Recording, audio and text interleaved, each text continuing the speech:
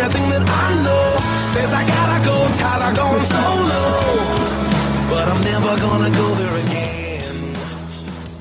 This is what it is, this is who I am, this is where I'm finally take my stand. Didn't want to fall, but I don't have to go. I'm not the one with two star hands, giving him the best of everything that's left of the life inside this man. I've been born again. Good morning, everyone.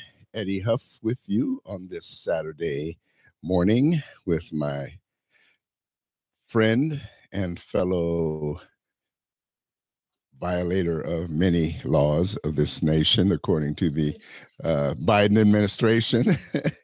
Whipping boy, you forgot whipping. And my whipping boy, yeah.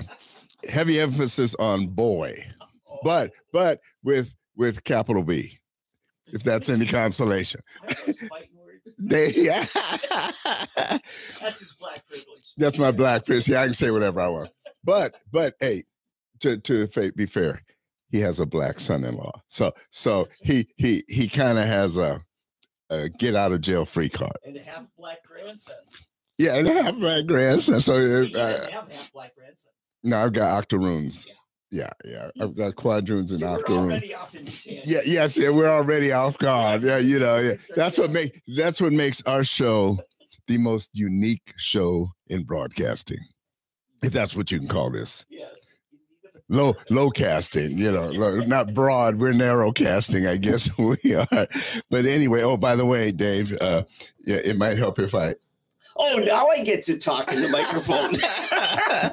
Oh, man. Yeah, we're starting off right today, people. Hey, Eddie Huff, Dave Van Risingham, and we have a special guest to show how broad our net really is, our expense. We have our dear friend from St. Louis, Missouri, my dear friend and colleague that I've grown to know over several years, and we'll get more into his story, but my dear friend, Kariem Haqq.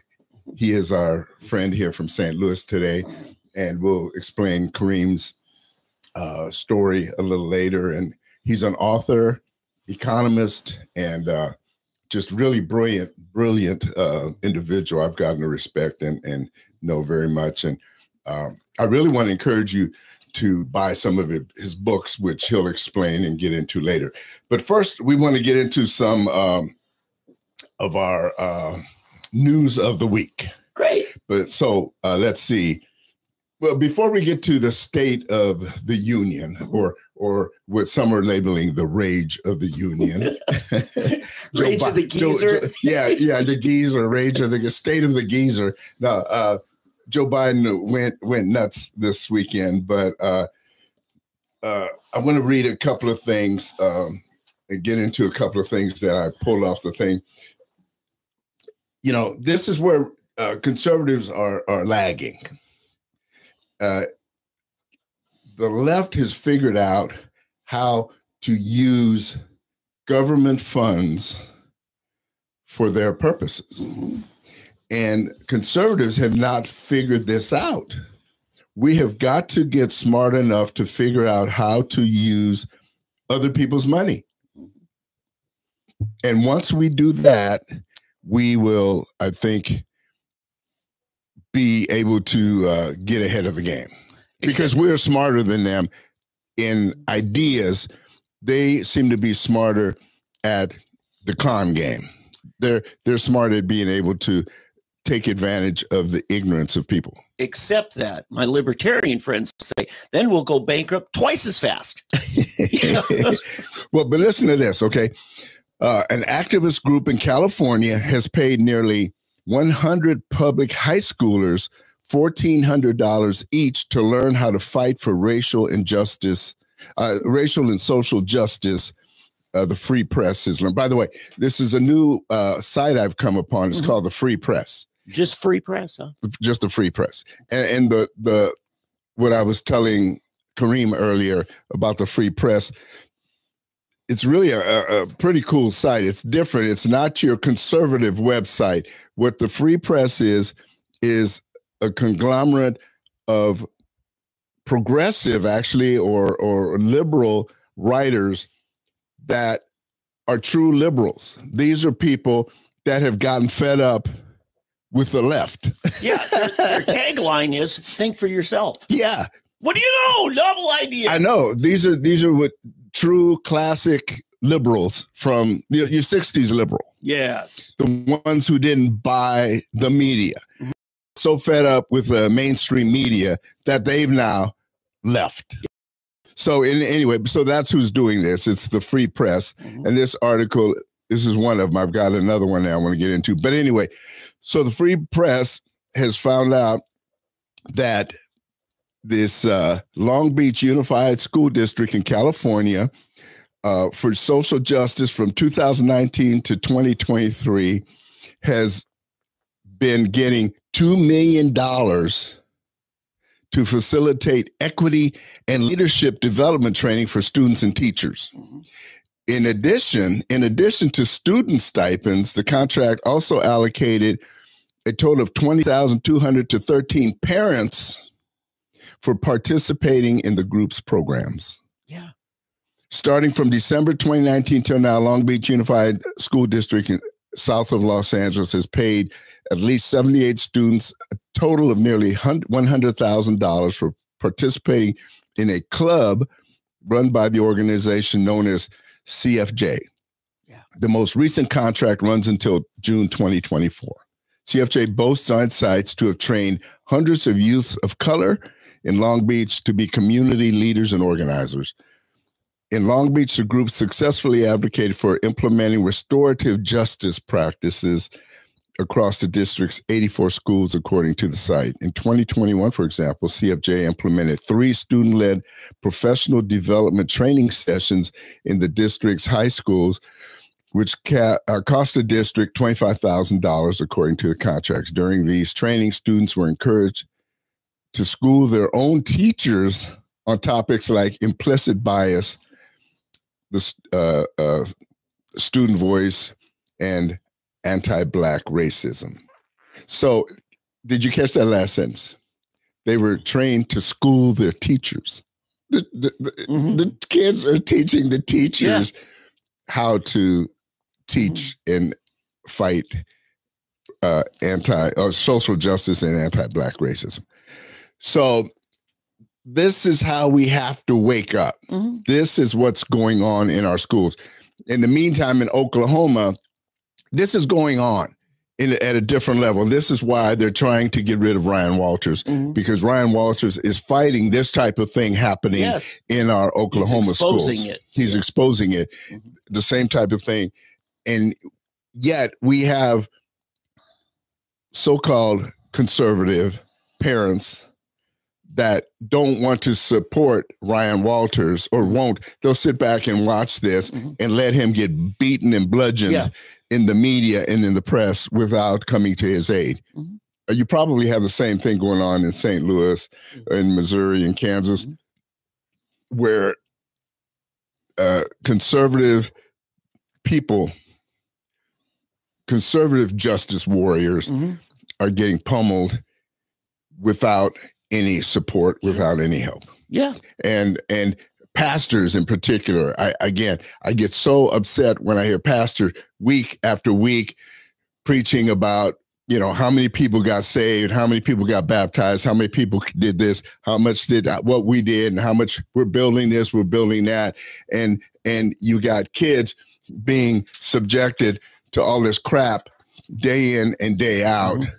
And they leave home, go to college, go wherever, and this is what really is going to affect them long term. Yeah, this is why young people don't believe in God. This is why young people are getting abortions. This is why young people aren't getting married and are shacking up. This is why young people don't believe that the life of the unborn is really a life. Yep. These are the things that are really important. Yeah, they're the enlightened. And they've been, indoctrinated with college degrees to back it up. That's the problem in that. Yeah. It's our secular education system. Yeah. Yep. Then I came across this too. You think that the Never Trumpers are being flushed out. Well, I guess they are because I've got another. But here's another one popped up. I never even heard of this guy. Have you heard of Senator Todd Young? It doesn't ring a bell. No, that's what I'm saying. All of a sudden, it's like whack-a-mole. Mm-hmm. Romney. What's her name? McCain. Well, McCain, yeah, but even what's the former vice president's daughter? Oh yeah, I'm sorry, Cheney. Romney, Cheney is a whack-a-mole. Here pops another, and a bunch of them are retiring and getting out because they know they're going to lose. Oh yeah, and here pops another one. Todd Young. Does that name mean anything? No, never heard of him. Okay, got the feeling I will find out. Yeah. Well, let me educate you. Yeah. Todd Young, Indiana Republican senator. He's not even a congressman. Oh my God. He's a senator in Indiana. Oh, state senator. No. U.S. senator. U.S. senator. I did not know. They only have two. Right. J.D. Vance and this guy. Oh. Todd Young told the media on Friday, days after former President Trump's commanding Super Tuesday performance, that he will not be endorsing the president or the former president. He's still a president in my book. So once always. Nothing changed from my standpoint, Young told CNN. Of course, he got to get in front of CNN.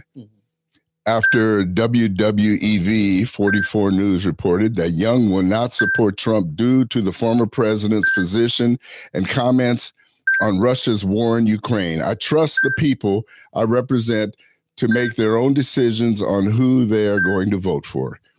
Young took office in 2017 and was reelected to the Senate in 2022, beating his Democratic challenger by about 20 points. Only 20 points. Actually 20 points, I guess, is a pretty good margin. Yeah. But Young was only one of only four GOP senators Trump did not endorse for re-election that year. So Trump didn't, and now you see why. I don't think he endorsed at all in that race, to be clear.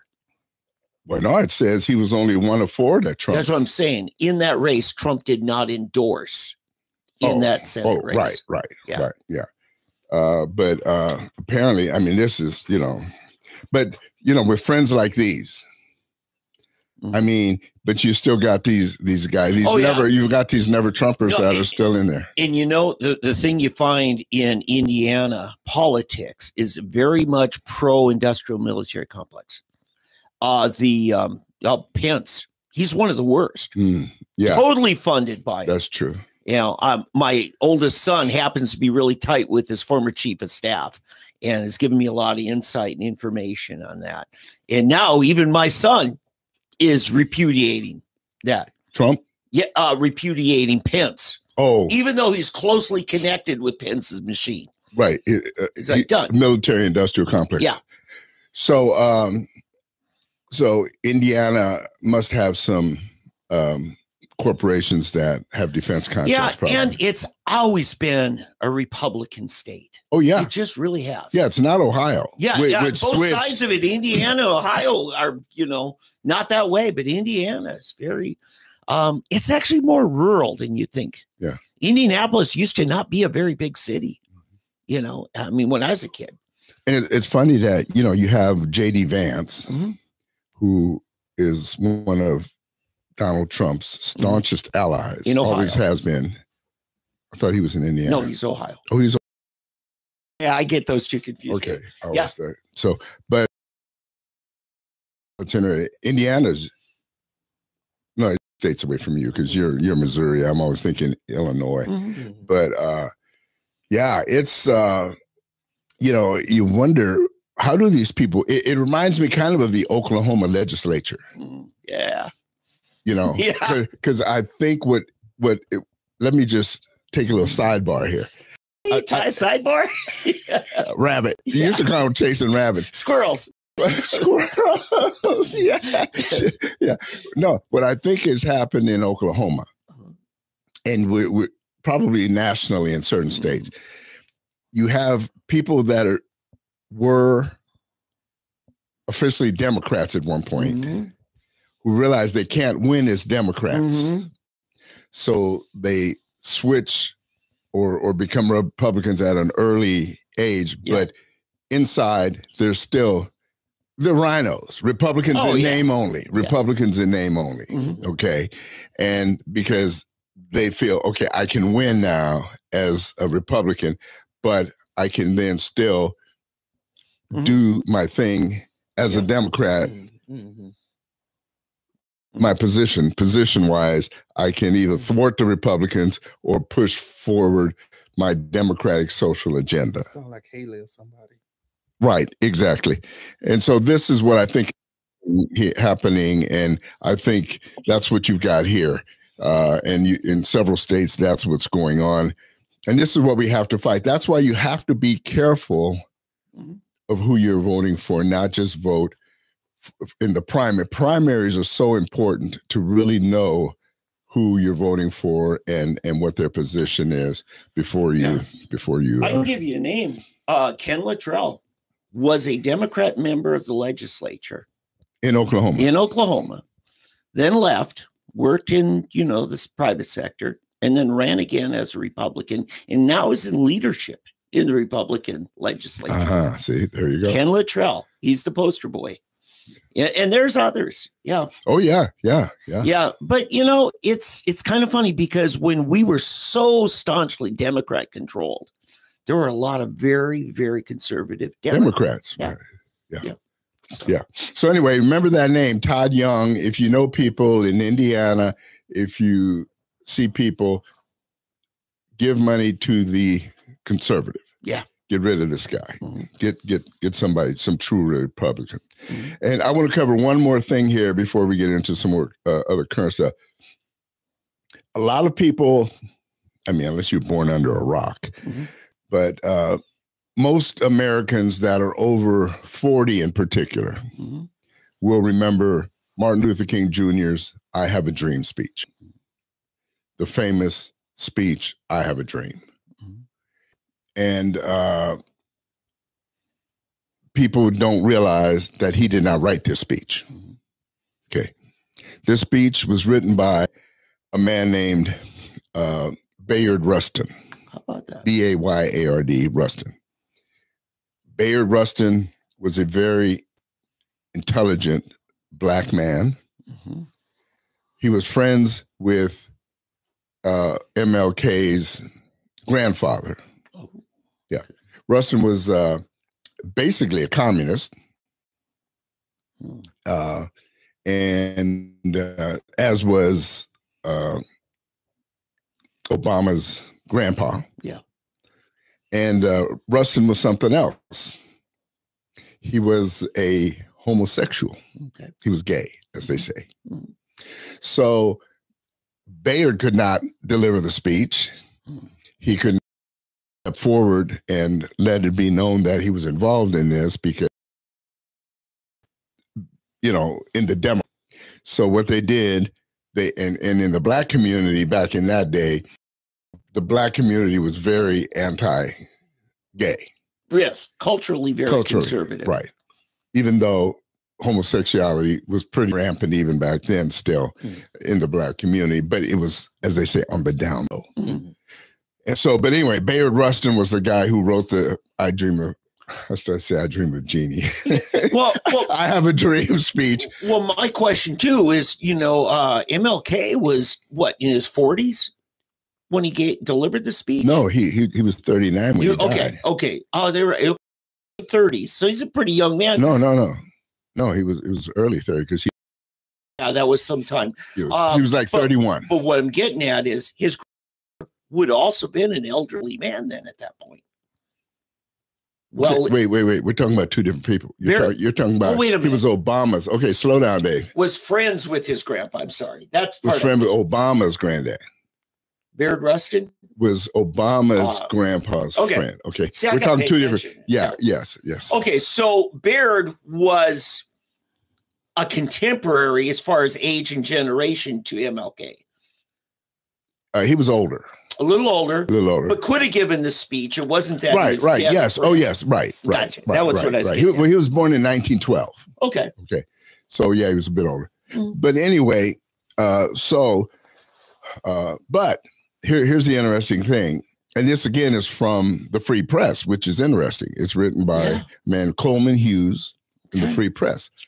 Now, this is from an essay Bayard Rustin wrote in 1965. Well, that would have been after the speech. Okay.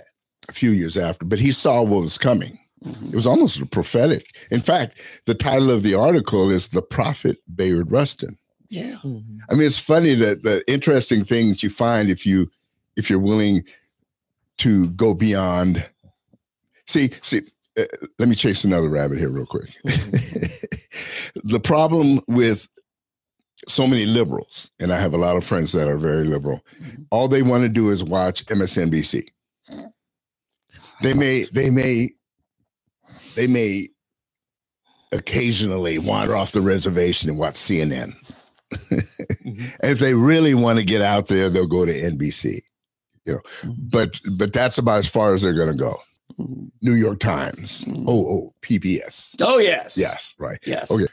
Well, on the other side, we have our conservatives that want to watch OAN, mm-hmm. Newsmax, mm-hmm. and occasionally we may want to go to Fox News. That's about as far off the reservation as we're going to go. Yeah. We won't read anything else. Yeah. Even Trump criticizes Fox News now. It's not, right. Yeah. So, but if we do that, we don't get enough information mm-hmm. to know what we're dealing with. Mm-hmm. On the other side. And we've got to quit that. We've got to know what the other people are saying to know what we're fighting. Yeah. Right. And what we're dealing with. So anyway, this free press is a good one because it's a it gives you the liberal mind, the honest liberal mindset. Okay. Mm-hmm. So anyway, Coleman Hughes, he's a black liberal person writing this. But anyway, so Bayard Rustin wrote this in 1965. And so here's what he said. The decade spanned by the 1954 Supreme Court decision on school desegregation, and the Civil Rights Act of 1964 will undoubtedly be recorded as the period in which the legal foundations of racism in America were destroyed, which is true. So when the one thing people don't want to give credit for, though, in 1954 is the fact that Dwight D. Eisenhower, a Republican, was president during that time when it started, and he's the one that first desegregated the schools mm-hmm. in Little Rock, if you'll remember. Mm-hmm. He's the one that sent the troops to desegregate the first schools in Little Rock, Arkansas. Mm-hmm. Okay. He also put together that 1957 Civil Rights Act, right? And it was kind of squashed by Johnson, who was like head of the Senate, right? And then later on, Johnson went back in the drawer, took that same 1957 Civil Rights Act, and just tweaked it, and then came out with the Act of '64. Yeah, right. Exactly. That's exactly what happened. Right. Mm-hmm. And so. The term classical appears especially apt for this phase of the civil rights movement, the classical. But in the few years that have passed since the first flush of sit-ins, several developments have taken place that have complicated matters enormously. He warns that in response to the magnitude of the obstacles to freedom, most Black people still faced get this. Now, this is the important part, because this is what affects us. Right? Most Black people still faced a militant wing of the civil rights movement and began pursuing what he characterized as a no-win tactic. It consisted of shock above all, the hypocrisy of white liberals that must be exposed. These spokesmen are often described as the radicals of the movement, but they are really its moralists. They seek to change white hearts by traumatizing them. The activists, he wrote, are frequently abetted by white self-flagellants who submitted to the abuse despite knowing there was no plan of tangible institutional reform except to frighten white people into doing the right thing. And this explains exactly what the modern movement is. Mm-hmm. Oh man, I'm having one of these moments where I've got fire hose trying to go through. Yeah. My mind right now is a garden hose with so much stuff trying to come through. Your BLM movement is a prime example. It's this group of Black people, ignorant Black people, I may add, that are being used by certain whites to try to get these liberal whites that he's speaking of to do a self-flagellation, if I may coin a term, self-flagellation, into feeling this guilt and creating this guilt to try to punish themselves or other whites for something that's not really achieving anything. Yeah. They're not achieving anything. Mm-hmm. And instead of moving true racial systems, racial, what would you say, racial interaction forward, they're actually setting it back. So this, I'll tell you, I have to say, Bayard Rustin was truly, to me, a thinker. Yeah. He was a very, very, as it said here, almost, it called him the prophet Bayard Rustin, because he could see what was coming. He may have been homosexual, gay, or whatever he was. He was a socialist, basically. But he had a true vision of what he was trying to do versus someone coming in and co-opting his vision and turning it into something totally different. I got a question, because this to me is a big deal. Yeah. The whole thing that MLK, who's worshipped, right, didn't even write his speech. Did he not credit Bayard Rustin as the author? No. Then he's a plagiarist. But no. That he's not any more plagiarist than Biden for the speech he gave the other night. You have speech writers. Well, I understand that.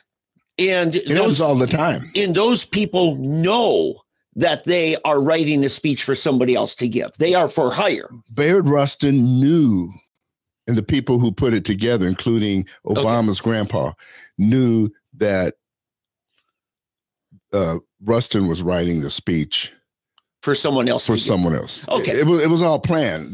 Yeah. This was a part of the program. Okay. So this is a little different from some academician stealing some academics. Right. Yes, exactly. Exactly. Yeah. Because if you ever look at the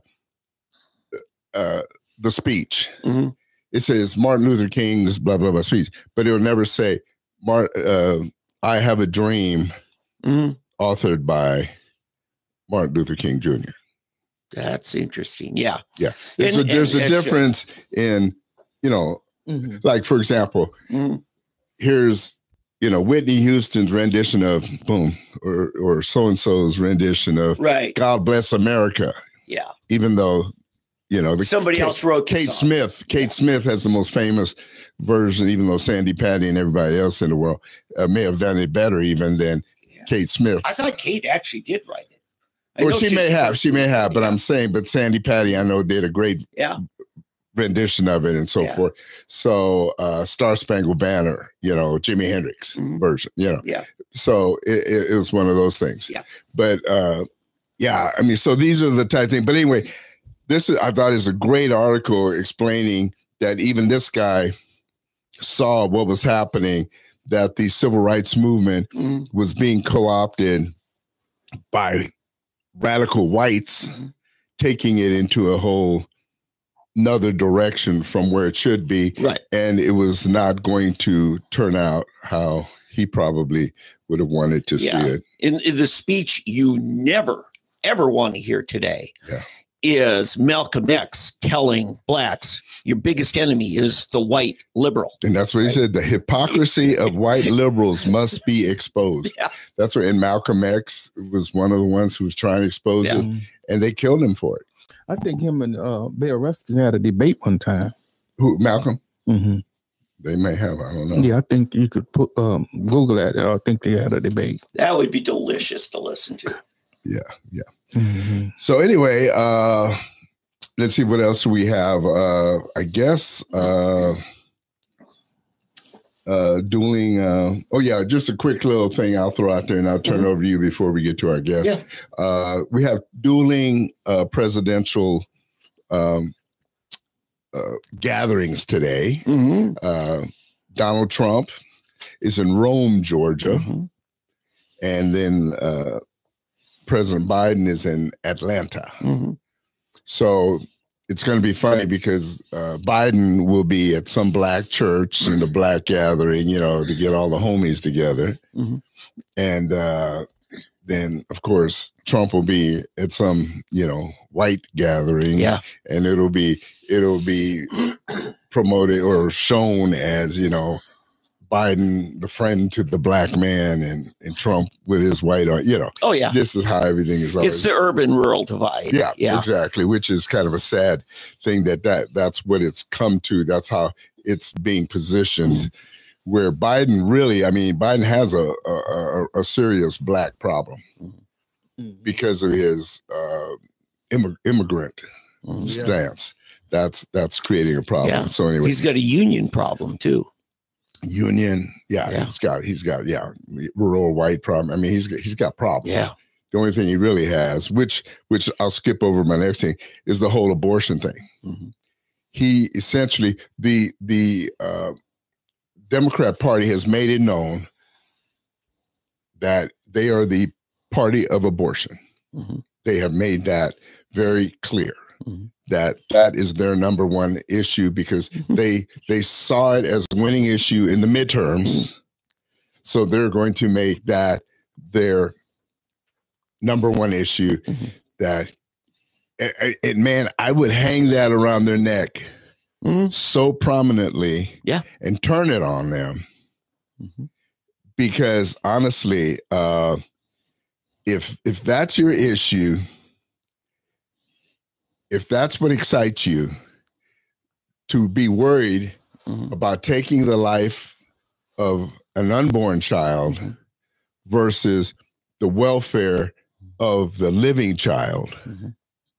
In other words, you're so worried about what's, the future of an unborn baby versus the future of the ones that are already born and living, which is the Democrats are destroying the children that are alive today, but you're going to vote for the party that's destroying the lives of the kids that are alive today, so that you can vote for these destroying the kids. You're destroying two sets of lives. Yeah, you're destroying the ones that aren't born, and destroying the lives of the ones that are born. I could see that abortion and the immigration thing, I could see a connection in terms of black people, because it's almost like we want to get rid of the black population. Yeah. But then that we say that's not capable of taking care of their kids and taking care of their families and stuff like that, and don't want to work. And we're going to replace them with the immigrants. So we get rid of 20 million black people since Roe versus Wade, then we let 20 million people come into the country. So we kind of like, who can take, who's going to, replacement. And these people are going to work and take care of themselves, but they saying that black people couldn't do that. So it's almost like, okay, we don't need you black people. We'd rather have foreigners come in. And then they're going to come in and they're going to vote for us because we let them in. And so to me, it's almost, you could see a direct connection between abortion, because abortion was targeted mostly at blacks, and immigration. So it's so true. Both women and blacks are now the disfavored amongst the left, with the transsexuals, all the transgender stuff. And then now you've got, the things where we're harming, especially our urban blue collar people, by bringing in these illegal immigrants. We have to remember, I wish we could see more of the video of the presidential debate 2020, where Biden says they need to surge the border now. If that is an insurrection, what is? You know, so. Yeah. Yep. He should be impeached just on immigration alone. Yeah, sure should. Yeah, because if that isn't collusion, if that isn't inciting lawlessness. Yeah. He's disobeying the Constitution. Yes. Yep. So true. Let's see. And then, that's Okay. my final thing. No, my final thing I want to speak on is the State of the Union. Yeah, that's a biggie. We could do the whole show on that. Rage of the, but why? Yeah. It was basically his campaign speech. It was a political speech. It was a political speech. And it was very reminiscent of his emperor speech that he gave, what was it, 2 years ago or a year and a half? You remember with the red lights in the red back? lights, Yeah. and where he looked like the Antichrist. The Führer speech. Yeah, it was very without that same lighting. Yeah. The beautiful part was with Speaker Johnson sitting back there going, Oh God, yeah. He looked dour. It was better than Nancy Pelosi with her tearing up stuff and doing stuff. You know, he was just rolling his eyes and just doing this. It was kind of funny, you know. But I mean, there were so many lies told. That's the funny thing. He was just lying his way through it and trying to be smart. And they had him jacked full of happy juice, I guess, whatever they shoot him up with, you know. Yeah, it's past 4 o'clock. He's still awake. It has to be drugs. Yeah, I don't know. You know, I'm waiting for him to collapse one day from whatever they get. I don't know what they're giving him, a cocktail of some sort, you know, to keep him on his feet. Yeah. And I have a feeling, it seems like they may have given him a little too much because he was so amped up. Angry. Screaming, shouting. But that's also a trait of senility, is they'll cover for it by being angry. So like that's where you get the angry old man. Yes. That's kind of what you could call it, the angry old man speech. Yeah, it was the least presidential speech ever for State of the Union. Right. State of the Union is the most favorable to any candidate, anybody in office. You've got all the trappings of power, the pomp and splendor, and all this, and the parade in. You can't get better than that. It's hard for a guy to fail. At that. You know, and what's interesting too, that caught everybody, especially in Oklahoma and in Southern California, when he mixed up the name of Laken Riley for Lincoln Riley. Yeah, he called the young lady that was killed, beaten to death by the illegal immigrant. He called her Lincoln Riley, right? And instead of Laken Riley, yeah, he proved the point that he has no interest in it, right? And but apparently he's an OU or a USC fan because he knows Lincoln Riley. You know, some kind of way he knows Lincoln Riley. But anyway, and people got upset.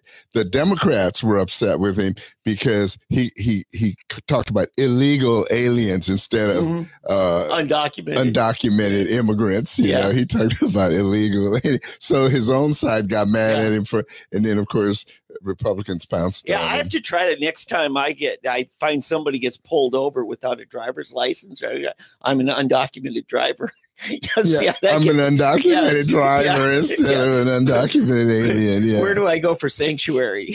So anyway, so Dave, what you got? Well, I tell you what, we might have a military base, a Navy base in Gaza. Oh, I thought you were going to say in Oklahoma. No, in Gaza. In Gaza, yeah. Now, they tried as an airdrop to get relief in just the last few days and killed 5 civilians and one parachute failed to deploy. So the question turned into a bomb. Yeah. Landed on a bunch of people. Yeah, sadly. And my question is this dock that's going to be an offshore, will it be in international waters or will it be, just a short jog that if you recognize Gaza as a state, then you've got an a military base in this Palestinian state. Yeah. You don't have one in Israel. I know. Yeah, I wonder too, because the drawing I saw, it actually went all the way to the shore. Mm-hmm. I saw a concept of drawing of it, and the dock went all the way to the shore. Yeah. So, I mean, what is it, 2 miles or 3 miles international waters? Do you know, Kariem? I thought it was 7. No, I don't think it's that It's far. not that. I don't think it's that far. I think it's only like 2 or 3 miles. Yeah. To your and then there's exceptions such as Istanbul or the Straits of Hormuz, where it's so narrow that there's 2 bodies could claim it. In fact, that's what's been going on with Iran, is they claim the whole Straits of Hormuz is Iranian waters. I see. Yeah. Yeah. But it's just so I don't know. It's this administration, the decisions they're making are just weird. Same with they're still looking for every way possible, along with Senator Todd Young, of getting us involved in Ukraine. Right. Yeah. The idiots. I mean, they really do not understand the danger involved in messing with Putin. They're so used to a feckless United States government and military that they think that Putin is bluffing or China is bluffing. I mean, that they don't think that they're dealing with real warriors. Yeah. People that really, when they say they will kill you, they mean they will kill you. Yeah. Oh no, he's just saying that we have the power. We're the United States. No, you have never done anything. You have never, you've never fought against anybody.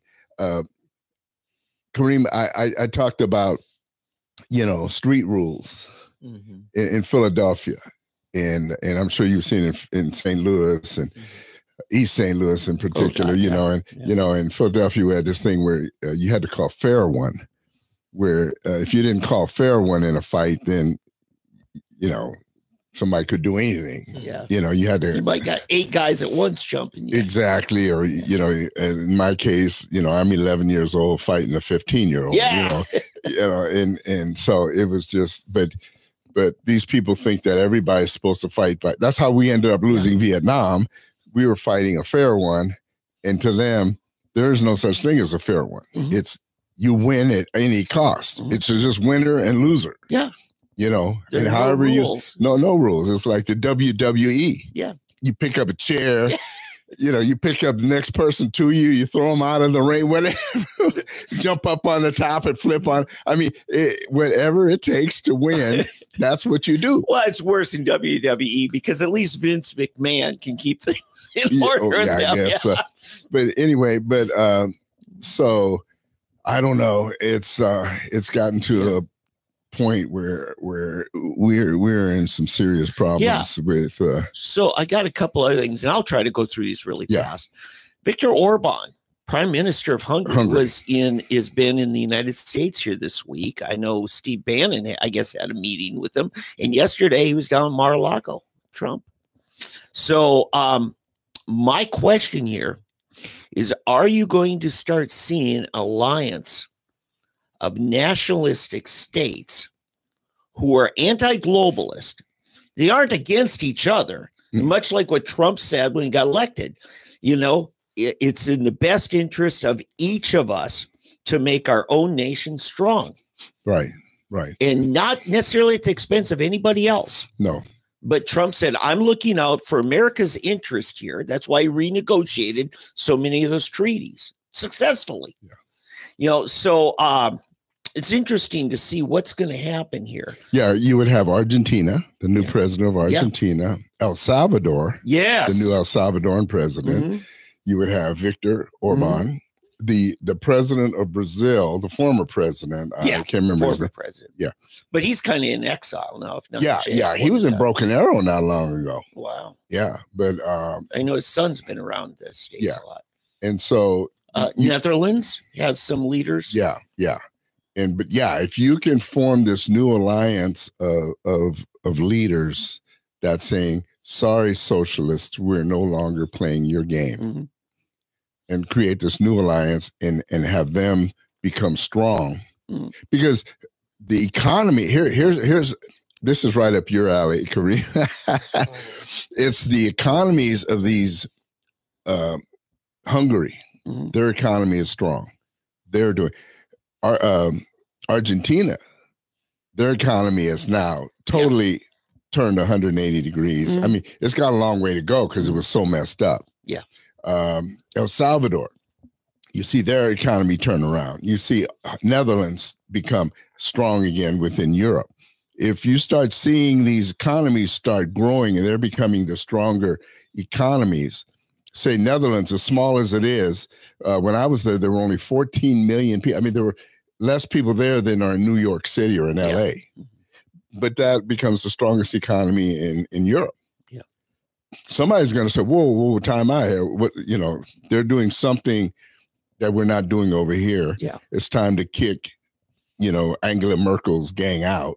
And I know she's no longer the leader, but whoever followed her, we've got to get them out. We've got to get somebody like that. It can start being a ripple. The woman, the lady in Italy. Yes, there's another She's another one, but if this starts happening, we can reverse the tide.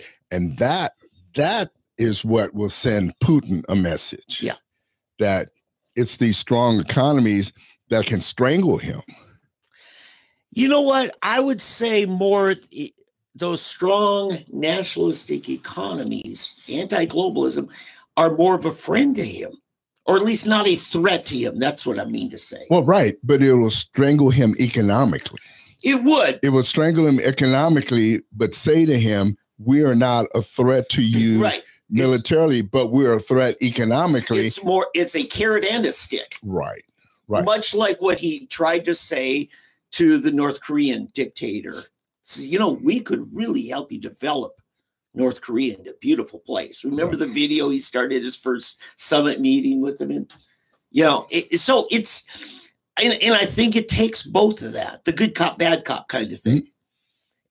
But also, and by the way, I don't know if you've heard this, but there's reports, sightings of British soldiers on the ground in Ukraine now. Well, it could be. That could be. Yeah. They're just stupid.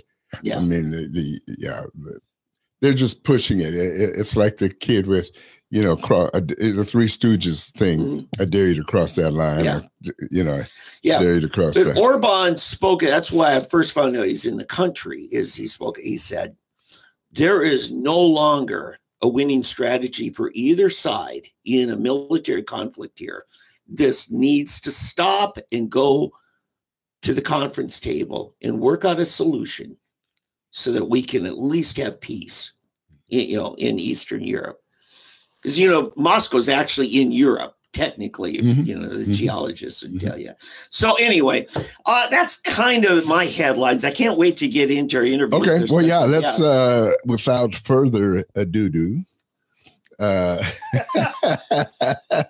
let me bring in my friend. So you're the alternative to doo-doo. Okay. Guest, Kariem Haqq from St. Louis, Missouri.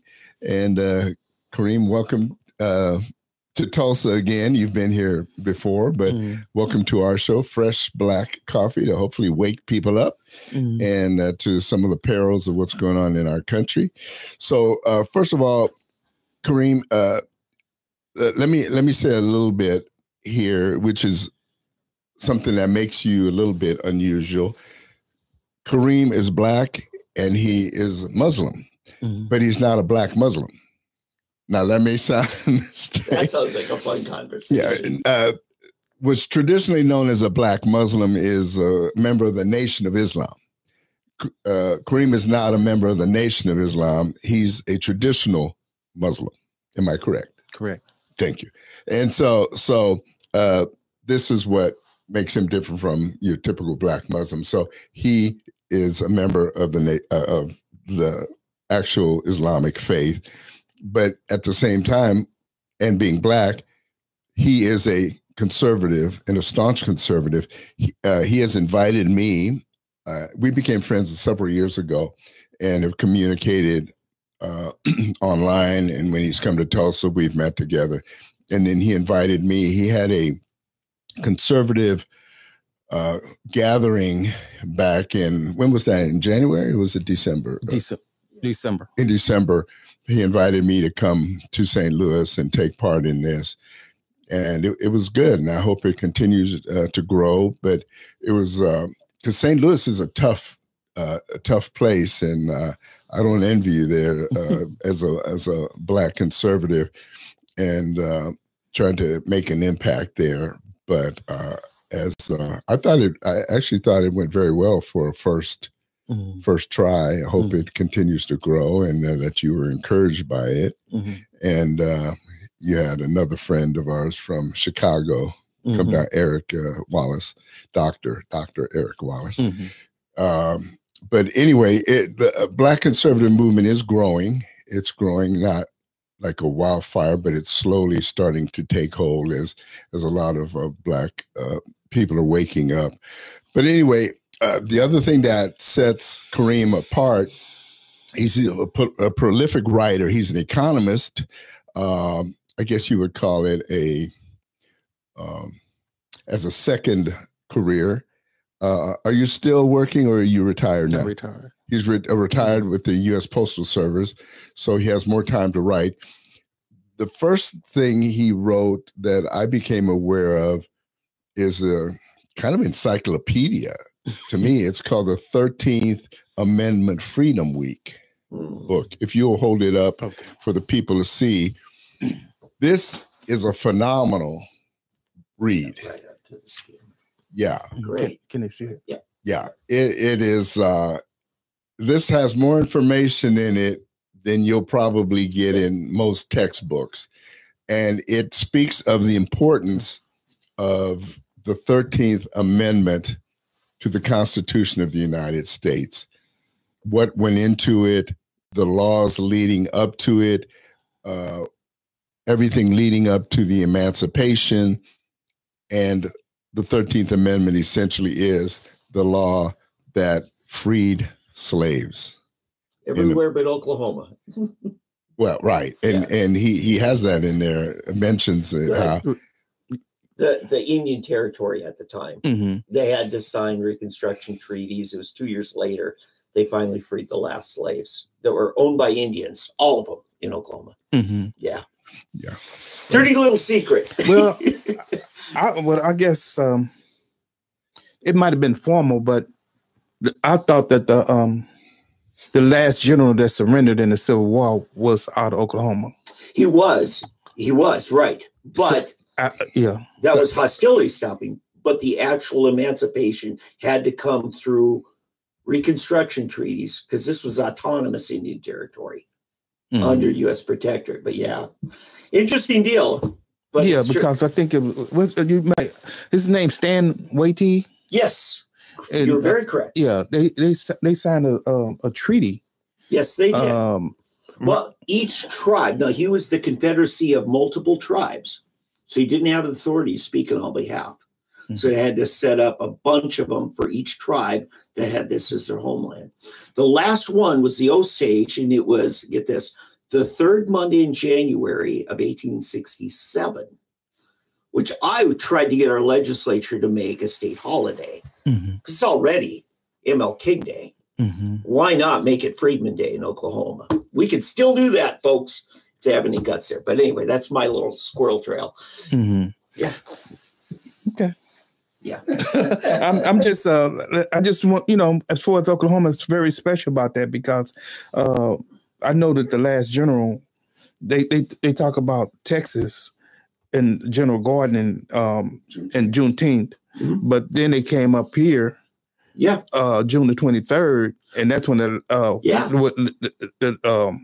Watie. Yeah, essentially, Oklahoma was at war with the United States even after the Confederate States surrendered. We surrendered later here. Okay, I thought they surrendered. Okay, that's good information. Yeah, it's interesting because you see, and we aren't taught this. I was never taught it. You know, and like you probably do more educating on your own than in a schoolroom. But that's the thing that they need to understand about this. Okay. Yeah. I'm sorry. I'm busy trying this is your interview. I'm trying to fight these mics here. Yeah. In any event, we were talking about the 13th Amendment Freedom Week. Yeah. And it's a very incredible book. A lot that I didn't understand, Kariem, was the fact that your book essentially shows that it was the intent all along when they signed the Declaration of Independence. You can see a pattern in there that shows the intent was to free the slaves right from the beginning with the various, I call them not booby traps, but what would you call them? Mines. Okay. To go off at different times, you know, like the setting it up to where in what was it, 1806. 1806 is when they said the law where we could no longer import. 1808. Was it 1808? 20 years after the Constitution was ratified.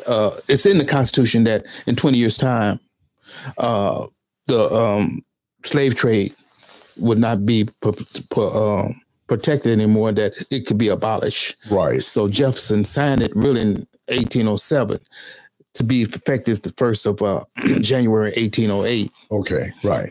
And it was actually came with capital punishment. They attached capital punishment to the slave trade if you were caught after that. In fact, did you know that the reason I learned this is because my son was in the Coast Guard, or he still is in the Coast Guard, actually. And they used to be the revenue, what was it? The revenue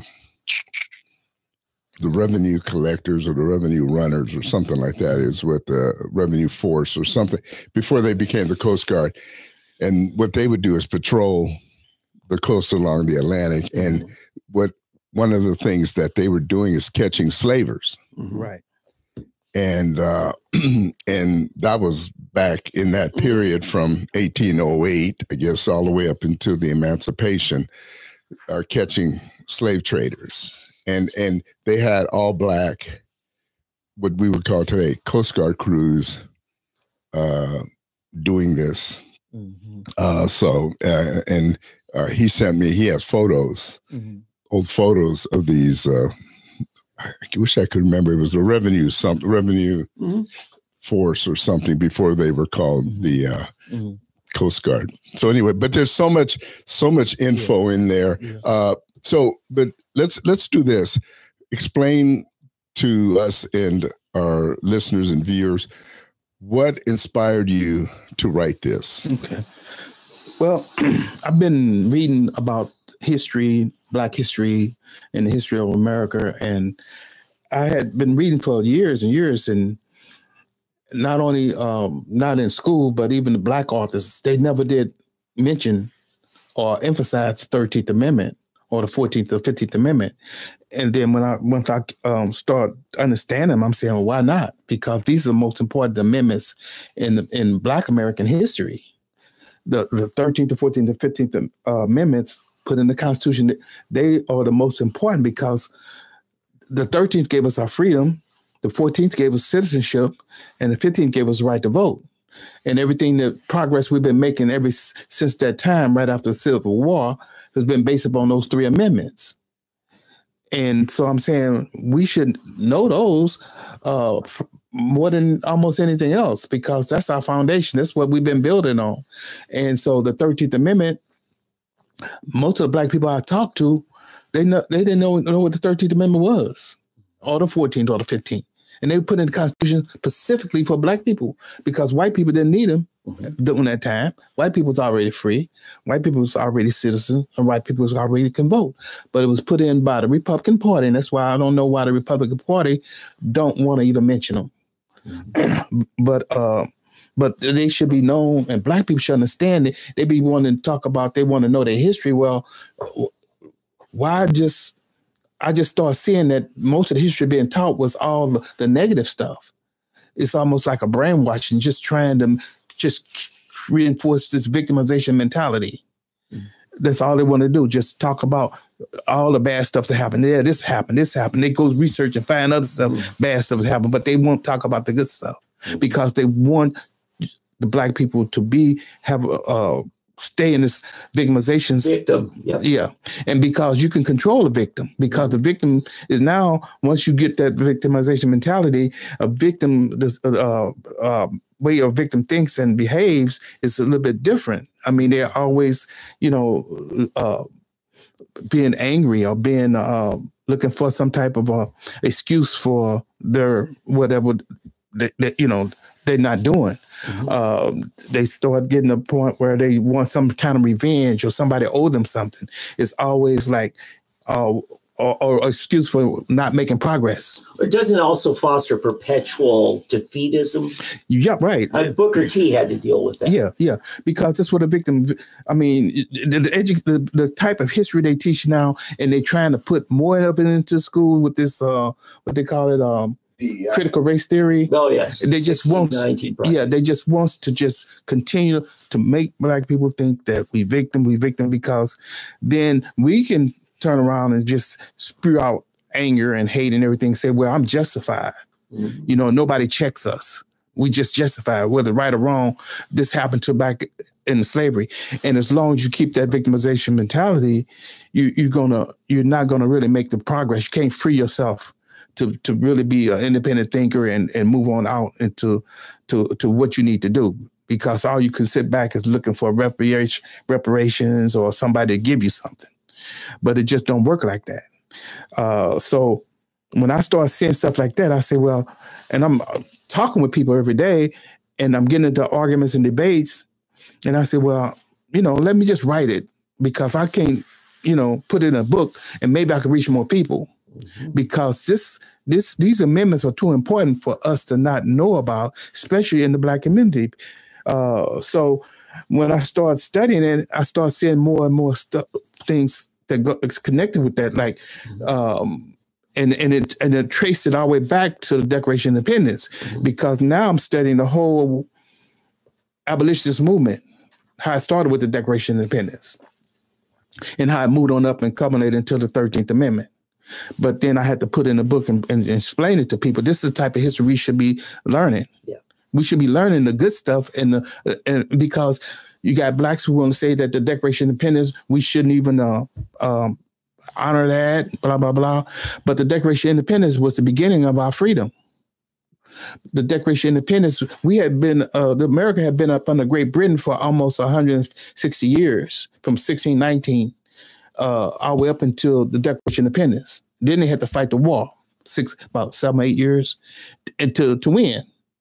But so that's the only time that the colonies were able to start breaking away and getting rid of slavery once they declared themselves free from Great Britain. Because in 1776, when the Declaration of Independence, less than 1 year later, Vermont was the first.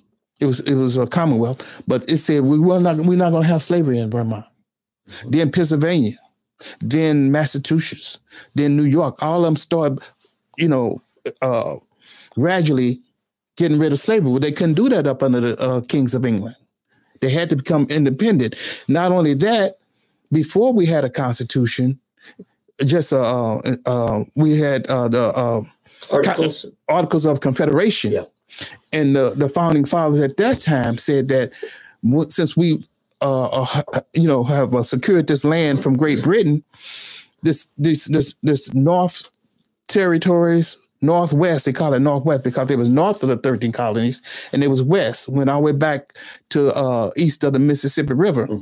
And those territories included Ohio, Michigan, Wisconsin, Indianapolis, Indiana, Illinois, and parts of Minnesota. if it was east of the Mississippi River. Yep. It's saying that in those Northwest territories, if they ever want to become states, slavery would not be allowed. So this was before we had a constitution.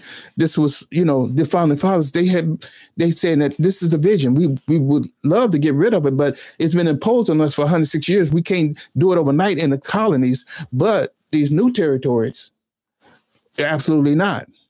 And then on top of that, they started gradually abolishing slavery in their own territories, but it didn't happen overnight. So a lot of Black people don't understand that slavery had been around since the beginning of time almost. And yeah, we had slavery and it was really bad, but we could see that right there is the beginning of almost the end of slavery, because America was the first country that actually started doing something like that. The founding fathers. Let me ask you this though. So we are the first ones that started in 1776. Mm-hmm. Okay, moving towards it, mm-hmm. But we have Wilberforce in England because they actually passed it in 1806, I believe, in England, where they abolished slavery in England. But this was before that. Well, yeah, but we still officially had it until 1865. Right. We down England also abolished slavery in the islands in the 1830s. But I'm just saying we started it, and it was easy for them to do it because these were islands that was distant from England. Slavery was right in the middle of our everyday life in America, and it wasn't as easy to do it. Yeah, one of the keys was the delayed activation date. It was in the Constitution, for instance, the importation of chattel slaves. Yeah. They delayed the activation date, mm-hmm. so that, it was kind of like the deficit spending we're having right now. Your kids will pay the bill, right? Mm-hmm. They said to the Southern plantation owners, okay, you still get it, but your kids are probably going to have a limitation on how many more they can ship in. Right. So everything was gradual. Yeah, everything was gradual. Because they knew that after 160 years, it was entrenched. Mm-hmm.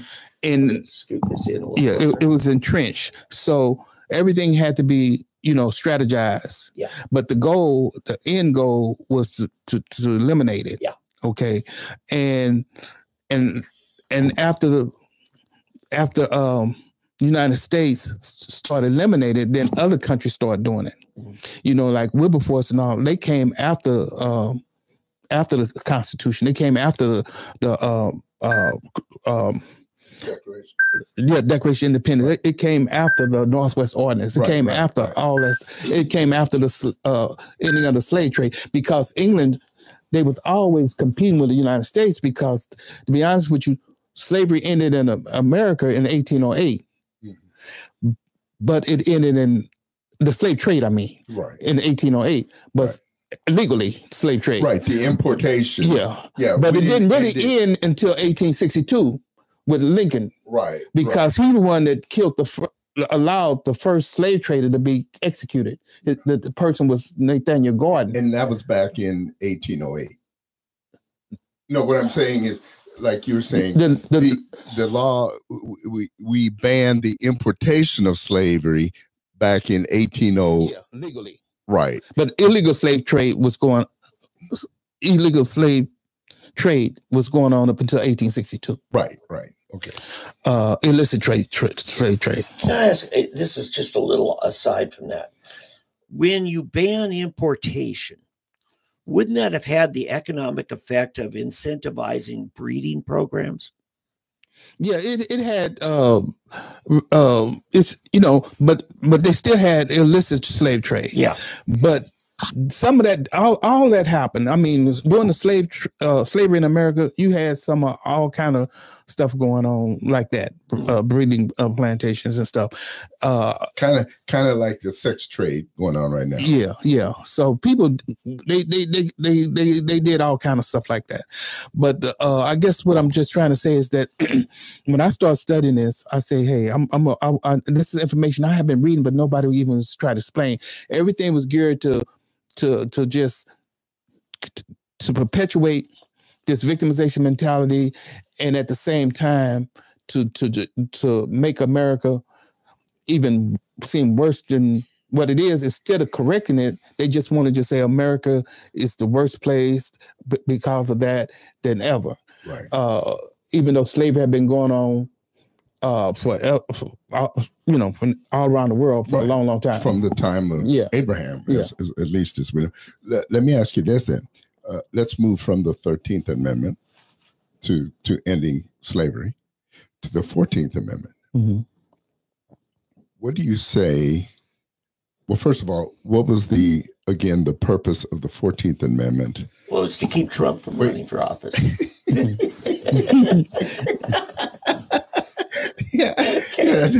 That's about as good as any other explanation. But the real, explain the original and true purpose of the 14th Amendment, because it's kind of like a grab bag of amendments that people have just kind of thrown anything in there, just it fits anything we want it to be. Well, yeah, the 14th Amendment, after Lincoln was assassinated, he had pushed the 13th Amendment. And he was assassinated. He was shot on April the 4th. I think he passed away on April the 15th. Back up a little bit to Mike. Okay. He passed away on April the 15th. So Johnson took over. Now, Johnson was a Democrat. And that's the way they did it back then. But Johnson was a Democrat, and he didn't favor all the stuff that the Republicans were doing. That's why he got rid of the 40 acres and a mule and of Freedmen's Bureau. And he really attacked the 14th Amendment. He didn't want to. 13th or the 14th? 14th. He couldn't stop the 13th. Okay. The 13th was. Right. So what was the? Well, let's go back to the 14th. Okay. What was the purpose of the 14th? The 14th Amendment was to give Black people citizenship and due process of law. Because see what happened, the Klan had been started by the Democrat Southern general military people, and they would go and they would terrorize and hang people and do stuff without any type of due process, without any type of laws or anything. So you see in the 14th Amendment that, hey, you just can't do that. You got to have some due process. You got, whatever that needs to be. And not only that, it's a lot of things in that 14th Amendment. And this is where they're saying that the people, after the war was over with, a lot of the people that pledged the officers and that pledged support and allegiance to the Constitution and everything, since they rebelled against it, they wouldn't be able to hold office and stuff like that. And that's what they were trying to mix that up with Trump. But the 14th, it was mainly about giving Black people citizenship and due process of law. So that was the express purpose, wasn't it, to give Black people citizenship?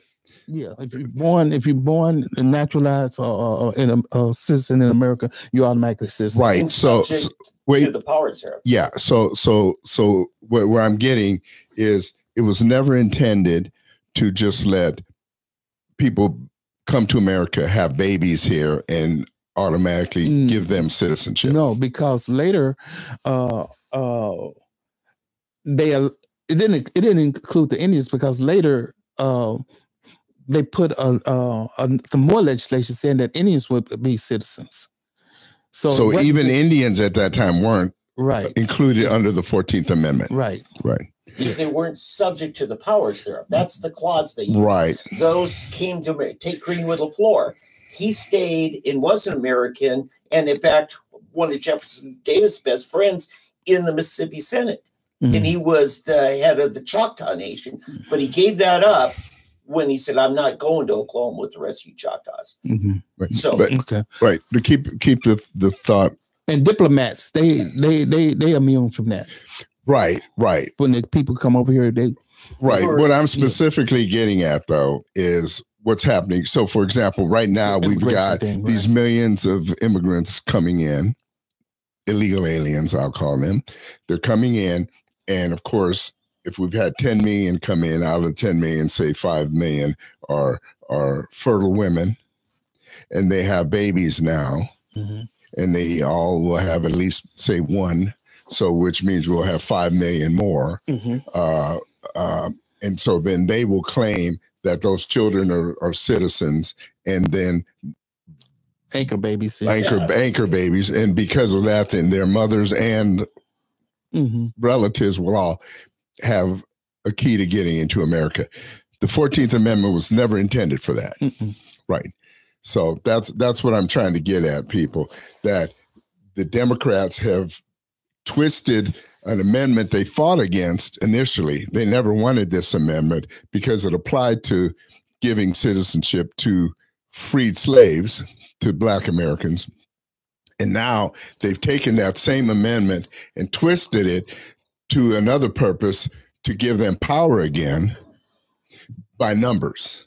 And that's the whole reason that they're fighting so hard for these things, to give them numbers, votes, and just power in numbers. Okay. All right. So 15th Amendment, what is the purpose of the 15th Amendment? Well, the 15th Amendment was to give Black men a right to vote. It was the 19th Amendment that gave all women a right to vote, because even with the 15th Amendment, white women couldn't vote. They could or couldn't? Couldn't. Okay. So the 15th Amendment gave all women the right to vote. Yeah. He guaranteed it. Yeah. Some states gave it before then. And even before the 13th Amendment and before the 14th Amendment, some states allowed freedom, before the 13th Amendment. Right. But this was the Constitution. This was all put in the Constitution for the whole land. To guarantee. Yeah, and some people allow some Blacks to vote, and be citizens of certain states. Some states was more advanced, but it wasn't nationwide. So the Republicans put that in there for Black people, the 13th, 14th, 15th, and then the Democrats, especially the ones in the South, fought against it for almost 100 years, up until the 1960s. And then different things like poll tax, tests. They had the tests too that you had to take. All those type of things. But they put in the grandfather clause and stuff for them, But what I was, but yeah, those kind of things, part of history that's not being taught, and I don't know why, but they're just not being taught. So I wrote a book about them, because now, not only that, the 13th Amendment to me is more important than all the other amendments. It's an argument can be made that the 13th Amendment is the most important amendment in the Constitution. It should have been in the Constitution even before amendment, but we know the circumstances of the day. But no matter what you do, you got to have freedom first. It should be for everybody. The 13th Amendment is the first time in American history that everybody, the law-abiding citizens, free. The very first time. Out of all this through the time of Great Britain, everything. It was the 13th Amendment, the first time in American history that everybody was law-abiding citizens was free, and that's why I wrote the book. That's why I say we should celebrate freedom in America based upon the 13th Amendment, because the 13th Amendment was actually ended slavery. Anything else before that, we celebrate freedom based upon that. It's not accurate. It's not enough, because now you celebrate freedom at this time and this time and this time, even though those times were important. The end is the most important. It's like you don't play a ball game and start celebrating before the game over with. Then you end up losing. Now people are celebrating before the 13th Amendment, and a lot of people still not getting educated. They're still getting deceived. They're still lost. Now the 13th Amendment, as far as I'm concerned, freedom. Now you're celebrating freedom. We don't have a time in America that everybody's celebrating freedom.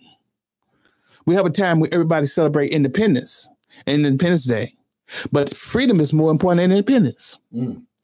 A nation, you have a lot of countries today celebrate independence, all in the Caribbean, Africa, and everything. But the people in those countries, they have a certain amount of independence, but they don't have freedom because the people are still up under dictatorships, they're up under tyranny, they're up under all that kind of stuff. Yeah, Independence Day is freedom for the ruling class, isn't it? Right, yeah. Right. So if we had a time we celebrate freedom, even in America, when we celebrate independence, we only talk about that little era of 1776. And then that's it. But we don't learn much else about the country because we wasn't even a country at the time. We just declared ourselves independent. We didn't have a constitution. We didn't have a Congress. We didn't have amendments like 13, 14, 15 amendment. We didn't have none of that. So now we're not even talking and learning about that. But when we celebrate the 13th Amendment, then it takes us all the way back how it all evolved. It goes all the way back. Now we can celebrate, we can study all of it because it includes the Declaration of Independence and the Constitution. To me, it really also makes Juneteenth kind of silly. I mean, because if you look at Juneteenth, which is like one day when a message got to one particular locality in one state. I mean, it's not only one location, it's one town in the entire nation that, you know, and everybody's supposed to be excited about that when that wasn't even the last place. As we said, Oklahoma actually was the last place to get the word and to get actually become free. Then it kind of negates Juneteenth. Whereas, what was it, December 13th of 1865 when the last treaty was signed with the general here in Oklahoma? I think it was June, wasn't it? No, I think. Yeah, that was December. Oh, December. No, that was June 23rd. Oh, it was June 23rd. But see, this is what happened is that the June 23rd of a year later. No, the same year. It was the same year. Yeah, and then the 13th Amendment came in December, 6 months later. Oh, okay. Because the difference between Juneteenth and the 13th Amendment, Freedom Week movement, and we celebrate freedom based upon the 13th Amendment, which was ratified December 6, 1865. Now, the 13th Amendment celebration is based upon the Constitution of the United States. Juneteenth is based upon the Declaration of Independence. I'm sorry. Emancipation Proclamation. I'm sorry. Which was actually 2 years. Yeah, 2 years before, but the Emancipation Proclamation and the Constitution, the Emancipation Proclamation is executive order. Thank you. I was just going to ask that. Okay. It's executive order by President Abraham Lincoln. One man did that. Thank God. But one man did that. He did it. He issued it September 22nd, 1864, saying that if you don't come back into the Union, talking about those states, 100 days from now. It was 61, actually. Huh? 1861, because that's what started the war. No, 1862. He issued the Emancipation Proclamation, September 22nd, 1862, and said 100 days from now that it's going to be in effect if you don't come back, which would be January 1st, 1863. And unless he lived in Kentucky or Maryland. Now, but it only we're actually haggling over dates now. It only covered the states that were rebelling. It didn't cover the slave states that didn't rebel. That's the point. And the slave states that didn't rebel was Missouri, where I live, Kentucky, Delaware, Maryland, and New Jersey. And I would like to say New Hampshire because they didn't officially end slavery like that. So it didn't cover those states. Yeah. So those states fought with the North against the rebellion states. Yeah. Okay. Then when West Virginia came into the Union, it didn't cover that. Right. It only covered the states that were rebelling. Right. So that meant that even after the Confederate States started surrendering, the general started surrendering, you still had some of those slave states that didn't surrender, that the 13th Amendment ended slavery in those states.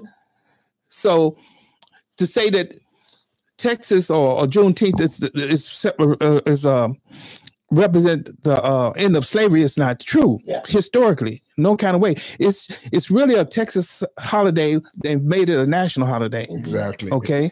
Thank you, James Langford, right? But we do need a national holiday to celebrate freedom, and it should be the 13th Amendment. I agree. The 13th Amendment it's a constitution. You celebrating an executive order, Emancipation Proclamation, which was all of us connected, and all of us important. The Emancipation Proclamation was very important. Go ahead. There's only one problem that I see with the 13th Amendment being celebrated as a national holiday, or the 13th Amendment Freedom Week, and that is it's so close to Christmas. No, you're being practical. I am being practical. Yeah. No, seriously, I would love nothing more than to see it celebrated. It's just like Hanukkah. I think Hanukkah should be celebrated. I think, and now, if we could figure out how to celebrate it without making it a week off, like everybody would want to do. Government workers. For government workers, yeah. We're not going to make it a week off work. No, it's one day. You just want to see it honored. Right. And okay. It's part of the school year, even though it's at the end of the school year. But some of this, if some of the things that they could do, but the thing is educate. Yes. We got to educate. Freedom is so important that I mean, we can't ignore it. And like you say, maybe it would have been better if it was in another month, but it's right between Thanksgiving and Christmas. No, listen, I'm on your side. I would love to see it. Now, honestly, if we could make it an educational emphasis week, in other words, not making it, let's say, a work holiday or anything. So let's say you introduce it into schools, where schools take a week to emphasize it, where kids are taught about the importance. An hour to a day at schools. Exactly. I'm just saying the hoops you would have to jump through to make it a holiday or so, because you've already got one. I'm sure you're going to love Kwanzaa. You're competing with Kwanzaa, you're competing with Christmas, Hanukkah, Festivus for the rest of us. So I'm just looking at the practicalities. So no, I totally agree with you that somehow we need to reinstitute and reemphasize the importance of the 13th, 14th, and 15th Amendments. I'm just saying, as far as it, maybe I need to ask you, what is your goal? What is your end goal for the 13th Amendment Freedom Week? Is to emphasize those three amendments. But the 13th Amendment is just a launching pad to teach all about the concepts and the principles of freedom. Right. So are you envisioning a holiday, or would you be satisfied with making it an emphasis in schools? I would like for it, I would like for it to be, a holiday, but the main thing, whether it's a holiday officially or not, I would like to see people recognize and see the importance of it. Because if we don't understand freedom, we're going to lose it. And we are losing it. Amen. And so everything else we'll be talking about won't mean much at all. Because what was they used to say that eternal vigilance is the price we pay for liberty. Okay. a cultural celebration like the 13th Amendment Freedom Week, you can transfer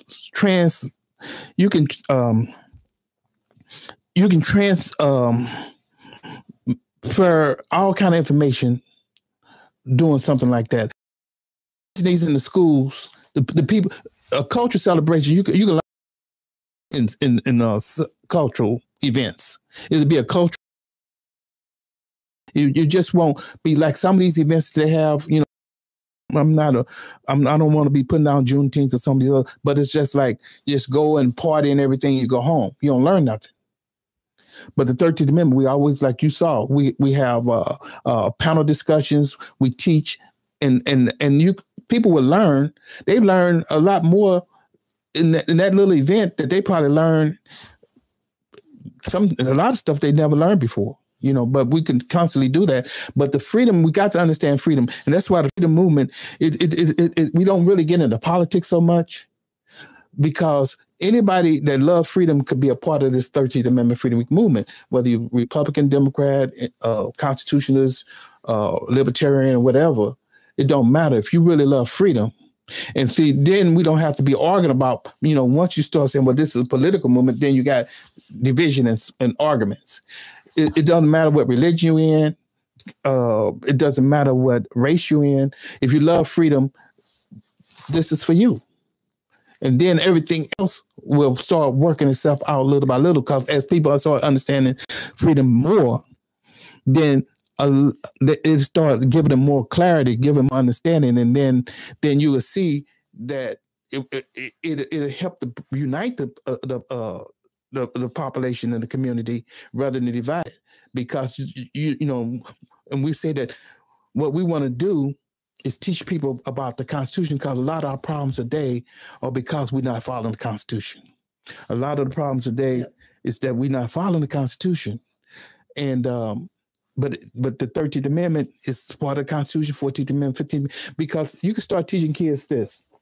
If they've been taught the Bill of Rights, they the first 10 amendments, right? Mm-hmm. Then you say, okay, this is the 13th, the 14th, and 15th Amendment. Now you know half the Bill of Rights, half the amendments, because it's 27, right?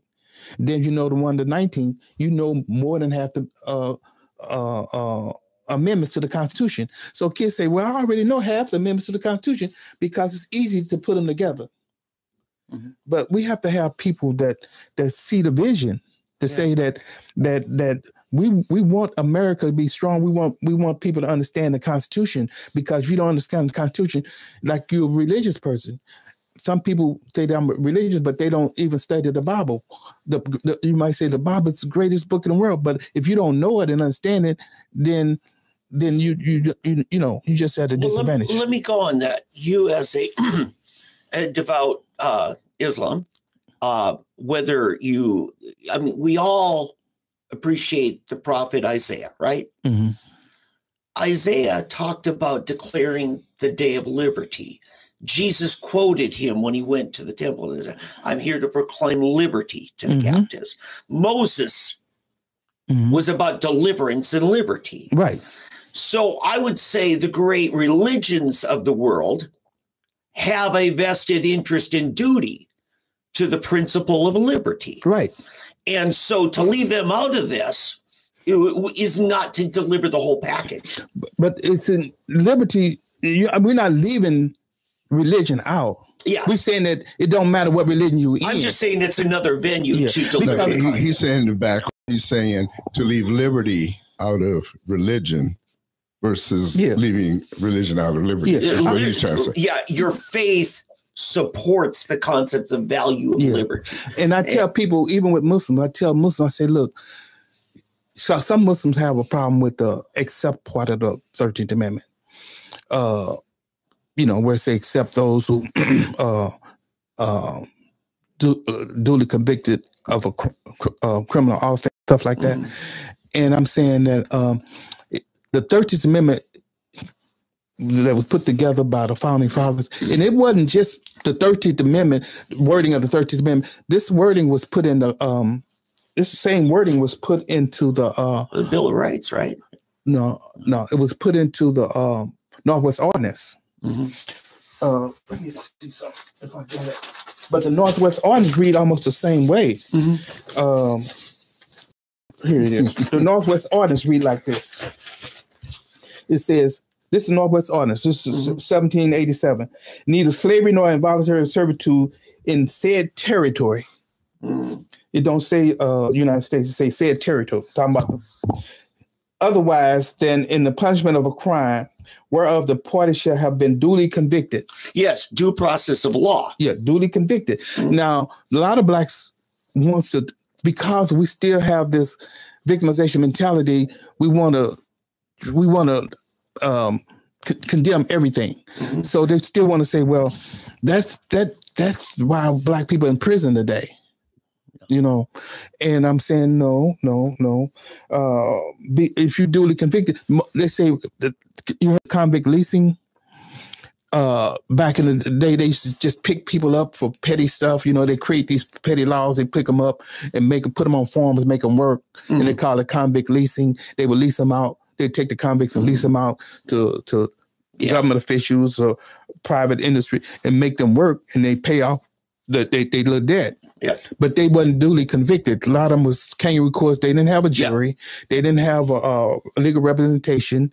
They didn't have witnesses. They didn't have any of that stuff. So it wasn't duly. Right. I'm just saying the 7th Amendment in the Bill of Rights says the exact same thing. Right. It applies to everybody. Right.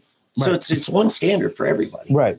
But that wording that's in the 13th Amendment, it goes all the way back to 1787. And then even Lincoln, he issued the Emancipation Proclamation to Washington, D.C.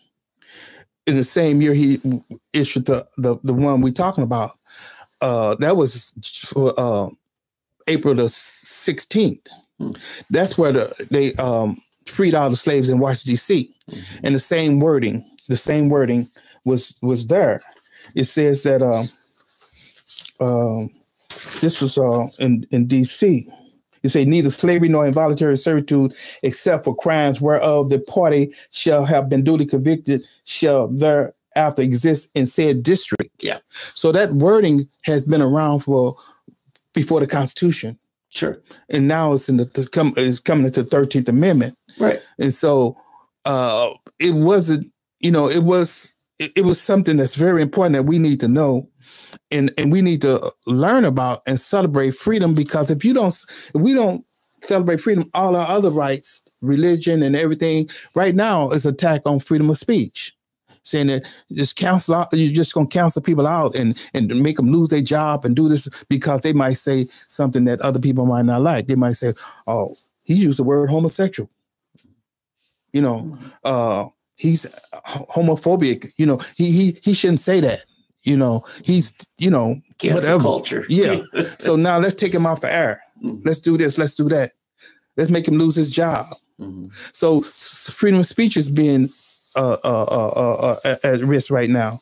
But, it's always things like I tell the Muslims, I say, look, every religion, if they had the 13th Amendment as part of the scripture, a lot of the slavery that exists in the world wouldn't have never been.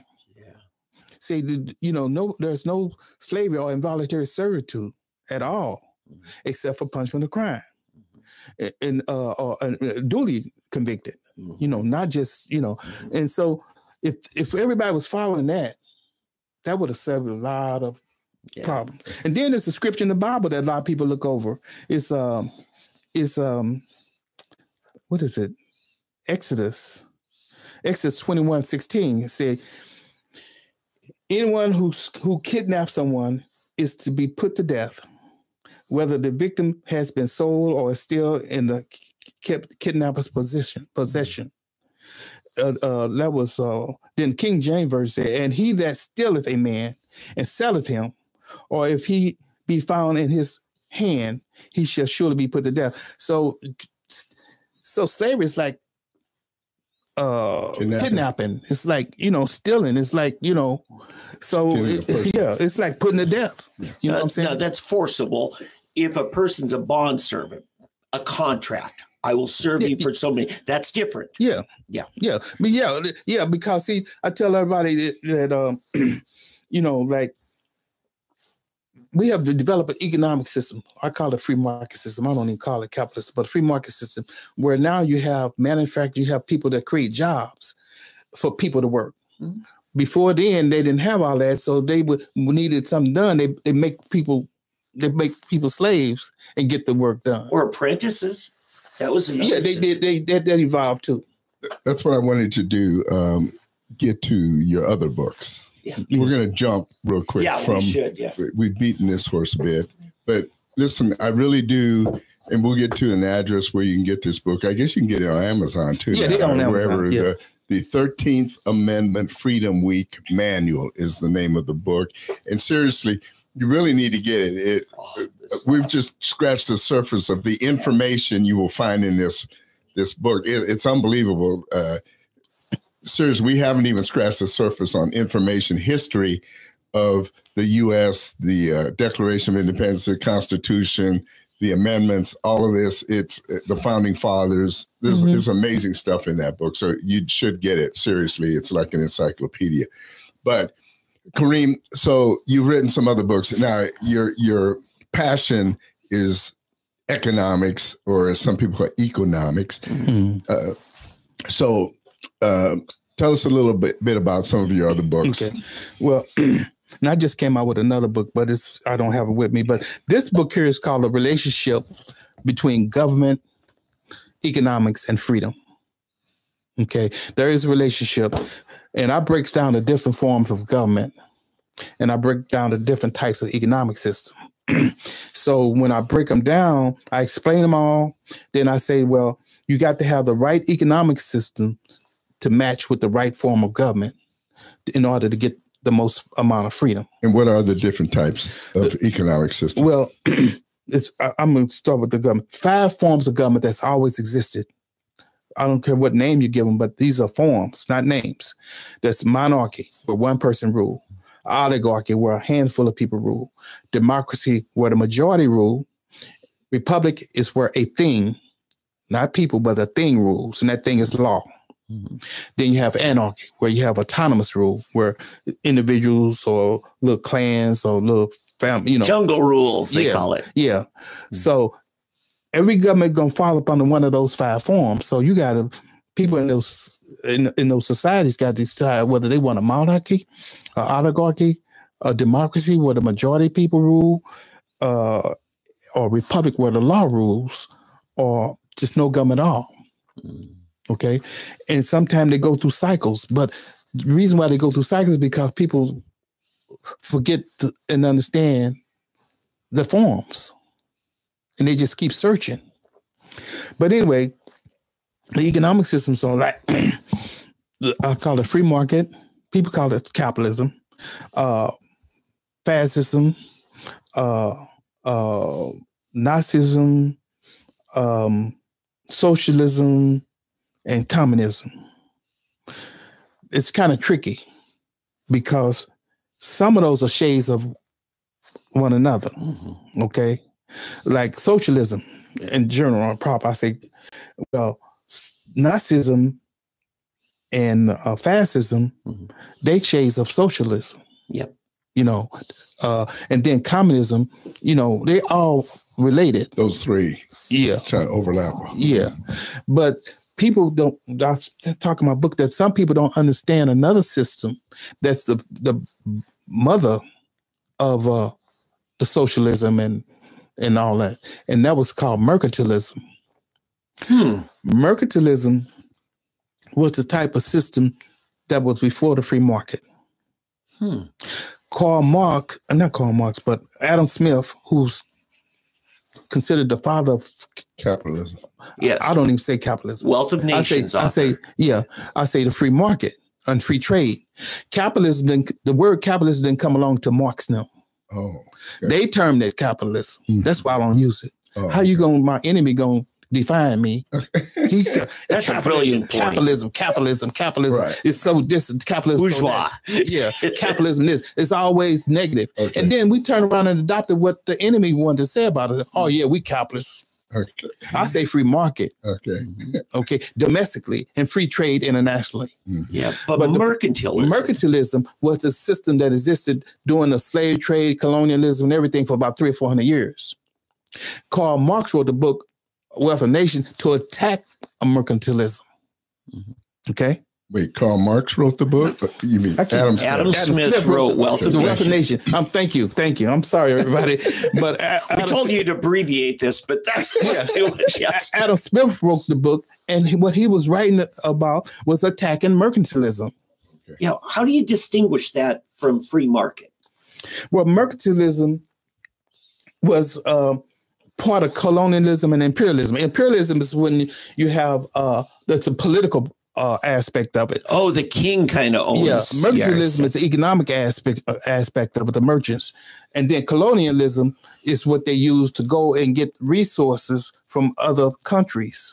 Yeah, Or the government. Yeah, The they colonize and they take the resources, bring it back to the mother country, and then they would have manufacturing merchants and manufacturing, and then they would manufacture the raw materials, you know, and finished products, and they would sell them back to the colonies. yes. And then they would tell the colonies that they were a colony of England or a colony of France or a colony of Germany or whatever, and they couldn't buy from the other mother countries. They had to go through, like it was English. They had to buy everything through England. They couldn't go to France and buy nothing. Wasn't that what the War of 1812 was partly about? And that was Let's also not get too far. that was also the Revolutionary War, because they said that we making ourselves independent. Now we're going to have free trade. We're going to trade with France. We're going to trade with this country and everywhere else. And that's what they started doing. That's when free trade, because that's what Adam Smith was saying. It should have been free trade in the first place. That's why I said Okay. that, yeah. And so that's why it's free trade. But the thing is that those European nations, they recognized this and they did free trade among themselves, but they still had that mercantilist mentality. Yeah. So even after we got independence over here and started this free trade, they went to Africa and colonized them and started taking their resources. So it was still mercantilist. It's still mercantilism, because it's like you go and take people stuff, raw materials, and you bring it to the country. We got all the machinery and stuff to make stuff, and then we sell it back to you. So to a certain extent, they were doing free trade, but to a certain extent, with the other countries in the world, they were still a mercantilist philosophy. Okay, and so we've covered. What are the others? Oh, so you got mercantilism. Yeah, mercantilism was like the mother of socialism and communism and all of that. But so you got the free market. If you understand the free market, that's what you got to put the right economic system with the right form of government. Right. So you have to have limited government with free market. So the republic, which is the law, like the Constitution, limits the government. It binds it down, right? So that saying Congress should not do this, Congress should not do this. So everything's limited. Then the people have more freedom. Okay. The more government you have, the less people have freedom. To the time you get to totalitarian government, then people don't have no freedom. So what we're saying here is that the right form of government that goes with a free market system is limited government, constitutional government. And then you have reform, and then the people have freedom. You have prosperity. And this is kind of what Donald Trump was trying to return us to. Well, to a certain extent, but right now, America and the rest of the world is we in a bind, and I don't see no way out of it. I really don't see no way out. I can't say that like any president can change it, because we're in. It started in 1913. And through all these presidents, it's covered with the Federal Reserve Bank. Okay, and the income tax. I have a feeling we need to bring you back. Yeah, no, it's talking about controlling the currency. Yeah, they come out the Communist Manifesto. That's why I explained this book here is the Free Market Manifesto. We could spend all weekend with this guy. I guess, yeah, this is another whole show stuff. on this stuff. The Free Market Manifesto is an answer to the Communist Manifesto, and so it started in 1913. Yeah. So how did we get there? We incorporated the Federal Reserve banking system, And they call it fraction reserve banking. Is that from J.P. Morgan?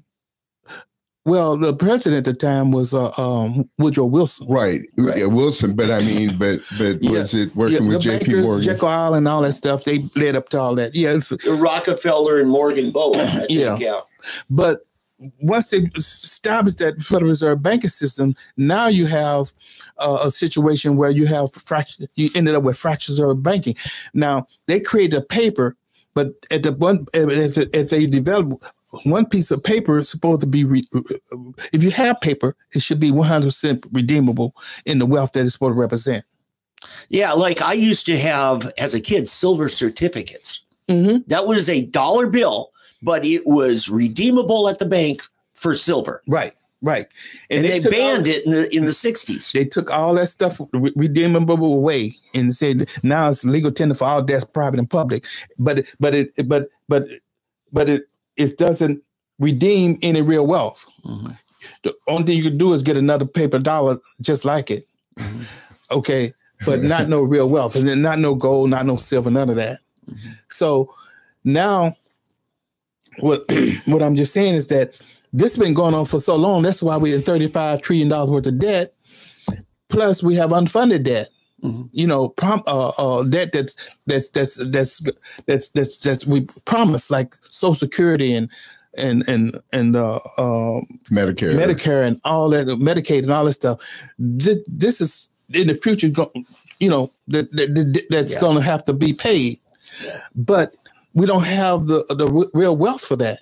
No. And the way they did with the Federal Reserve Bank is that they said that the banking system, the Federal Reserve Bank, is the only one that can issue money, which is unconstitutional. Sure it is. So if they the only source that money issue and they loan out a certain amount of money collectively, if you gave them back that money, they're going to say, good, but where is the interest that you promised to pay? And they're going to say, well, you're the only one to issue money. We don't have any more money face value that we could give you because we gave it back. The interest can never be paid out because what they'll do is say, well, we will restructure your loan and everything, mm-hmm. and include that interest yours, but and then now we're gonna give you the money to pay back the interest, but now you create another principal. Mm-hmm. And then when that time come back, you got to pay that. They're gonna say, okay, where's our interest? You say, well, you're the only one that issues the issue. You're the only source. You're the one source of money issue, and we can't create money. We go to jail. We might even lose our life. He said, well, we'll fix it. We'll just create you another loan and another principal, which is due new interest. So the interest can never be paid back. It only could keep growing bigger and bigger and bigger. The debtor is always slave to the borrower. Yeah. When you use fractional reserve banking, mm-hmm. and irredeemable currency. Could you say a little slower? Fraction reserve banking. Yeah, because it used to be a time if they were allowed to print the paper wasn't the real wealth. It was just a receipt. Yeah. It was like a hat check. It's like if I wrote you a check, that's a promise to pay. You go to the bank, they'll pay you. If you go in here and it's a hat rack, you put your hat up there, they give you a hat. Like a coat check. Claim check. Claim check. Yeah. So the claim check is not the hat; it just represents the hat. Yeah. You could always get your hat by giving them the claim check, right? Mm-hmm. That's where the paper was. It was never the wealth. It was just a claim check on the wealth, mm-hmm. and you had to have 100% of the wealth there all the time. Mm-hmm. But then they start getting together with the government and saying that, hey, let's not have to have 100% because the people are not coming back exchanging the wealth. They would just change the paper with one another because it was called on demand. Mm-hmm. You know, the medium of exchange was, the paper was called legal tender. Legal tender on demand. So whoever had it could go get the wealth. So let me ask you this: people were just changing with each other, but then they say that, look, you don't have to have 100% no more. You just have 80%. Oh, that's what I was going to ask you. What percent today? Then it went down to 60%. Then it went on down to 40%. Then it went on. Now there's no percent of wealth that has to be in reserve. So that's why they call it fractional reserve, because it started with 100%. Then it started breaking down in fractions. You said fraction reserve. Yes, like fractional a fraction. reserve bank. Yeah, hold a fraction in reserve. Right. Yeah, instead of 100%. Then it became fractional. You remember Jim Baker went to prison because he promised everybody a hotel night stay at the PTL Fancy Resort. He didn't have enough hotel rooms. He was banking on not everybody would redeem it. They sent him to prison for that. The phone company only has enough wiring for 20% of their customers to make a phone call at once. And that's supposed to be legal. Mm-hmm. But they charge us all for on demand anytime. Right. That's the same shell game. Right. It's a shell game, because what would happen when they knew that they didn't have to, I'd stay with 80%. The bankers knew that they only had to keep 80% of the reserve there, but they would still print out enough for 100%. They would take the extra paper that they would have, they would loan that out and charge interest on it. So that's how these banks are going under now. A lot of these banks, because people are making a run on the bank. It's a trick on it, but that's what's going on. So now when people start sending extra paper out there in with less reserve, then they start creating inflation, because the more abundance of something you have, the value of it goes down, right? Yeah. So that now you got inflation. So people start saying, well, they start running on the bank, and some of the banks didn't have enough gold. And that's why in the 1930s, they did that, and they'd say, well, let's take the people off the gold. Yeah. Okay. They let the countries deal with each other with gold, but the people can own gold. But this is a problem that we run into. It happened before Trump. It had been happening for a long, long time. This is why we have a problem. And you can't pay back more to an only source than was actually created. And so all they're going to do is the interest and the debt is going to continue to grow. Yeah. It still grows off slow like this, and then it exponentially goes up until it crashes back down on society. The J curve, they call it. Yeah. Yeah. So we're in that kind of situation. Yeah. We're in that kind of situation. The only way out is that people that understand it, they try to save as much gold and silver as they can, because now we get into that thing called Gresham's Law, where good money chases out bad money. Okay. Bad money chases out good money. I'm trying to move too fast. So you're saying that we should own gold. Yes. And so yes. And a lot of states are going back to that. Like even Oklahoma, they make it illegal. They make it like going back to the Constitution, where it say that gold and silver should be legal tender. Oklahoma's a state. Texas, Missouri got some legislation right now. They want to make gold and silver legal tender, where the citizens can trade in gold and silver. And that's going to be bringing back more gold and silver to people's hands, because right now it violates your contract. Because if we make a contract and I say, well, I want gold and silver for this product I give you, and then the day we make the contract, instead of you give me gold and silver, you give me $1 equivalent. And I said, no, I want the gold. And you say, well, this is $1 equivalent because it's legal tender. And then we go to court, the judge is going to say, that man is right. He can just give you the paper, worthless paper, for your products that you made, even though the contract said gold and silver. Right. Yeah. So you're saying, because I see a lot of these companies, you buy gold, but you just get a certificate of gold rather than the actual bullion. Yeah. You know, when you see these ads on TV, when you can invest in gold, you can buy gold, but you're not actually getting gold. They're just sending your certificate for gold. Yeah, see, that's wrong. If you actually say that you want a gold, an ounce of gold, you're supposed to get an ounce of gold. Okay. Yeah, I was going to ask Mr. Haqq, why don't they teach economics in high school like they should? He just answered it. Because our system is set for a crash, and they don't want to teach them. They don't want to teach it because, see, when the federal government took over the school system, it used to be the states just run their own school system. Yeah. But when the federal government took over, then they was able to dummy down the people and teach them only what they wanted to know. They took civics out, they took economics out, and then they corrupted the economics so bad, that people, even when you take it, you don't know, you still don't understand it because they telling you that a person could deposit a certain a dollar in a bank and it could be blown out 10 times what whatever. But it's all the most important life skills that a teenager can learn, he doesn't get high school credit for. Mm-hmm. Nobody teaches you about your credit score. Mm-hmm. They don't even teach you how to balance your bank account or even how to open one. Mm-hmm. They don't even give you credit for taking to getting your driver's license. That's one of those valuable trade tools you can have. Right. This is why our education is just so backwards. Once they see, economics is the root of the problem. That's why the Bible said the love of money is the root of all evil. And what they're doing is creating this fake money, and it's contaminating and ruining everything. It's like the blood in your body. Once it gets contaminated, your whole body will eventually die of fast death. And this is why when we play that game about, okay, politicians, we're gonna give this group some money, we're gonna give this group some money, we just playing that game, because they're creating this money out of thin air. Yeah. And they just making it worse and worse and worse. Yeah. We got to go back to real money. Wow. If we don't go back to real money, we done. Right. This is what the BRIC nations is about.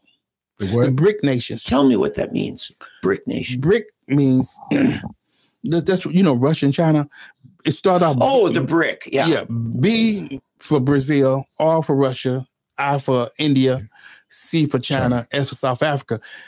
They started off as the BRIC nations. You heard of the BRIC nations? Oh, yes. Okay. Now I understand the context. Yes. Now they double their size because now they got Saudi Arabia, UAE, Egypt, Iran, Ethiopia, Kenya, and then they got about 30-some nations have applied who want to be a part of that BRIC nations, because the BRIC nations, because Biden using they weaponized the sanctions.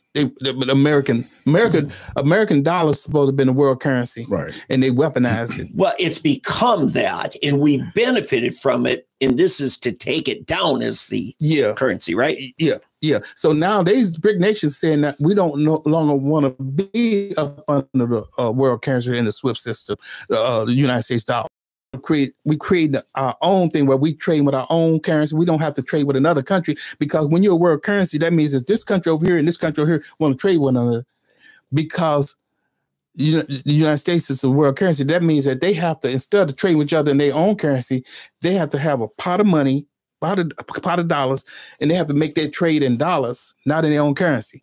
Because the global markets all use the dollar as the standard. In the SWIFT system. But they're saying, why should I have, if I got a neighbor, why should I have to have United States dollars to buy something from that neighbor? And why do they have to have United States dollars to buy something from me? Yeah.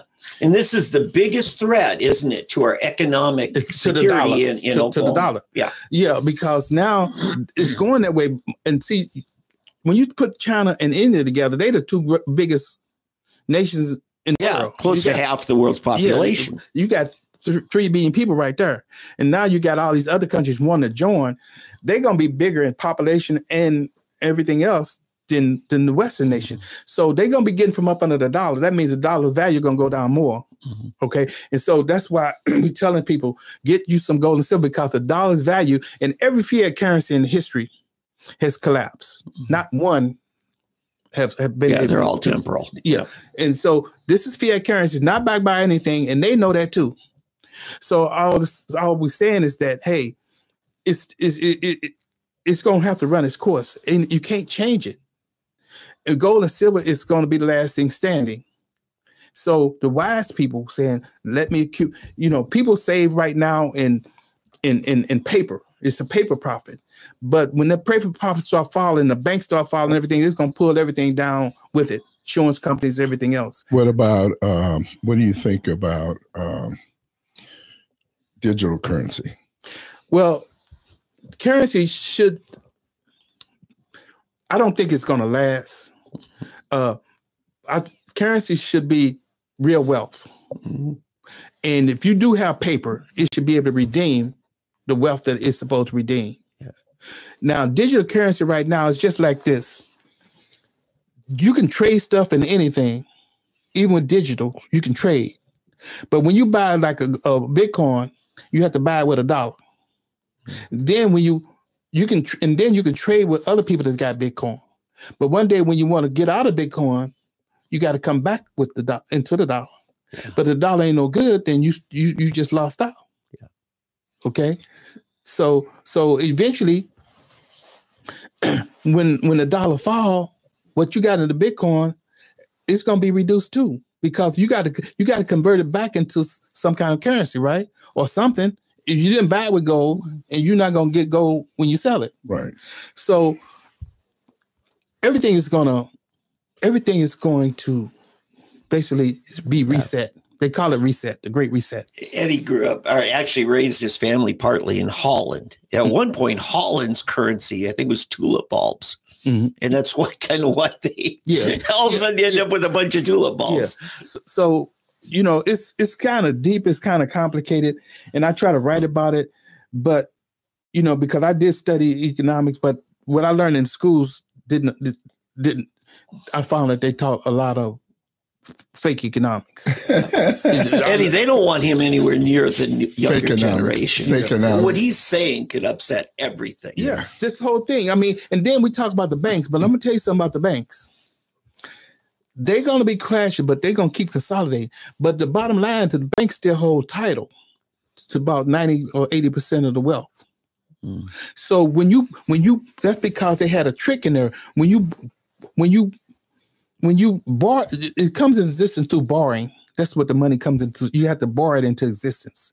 They call it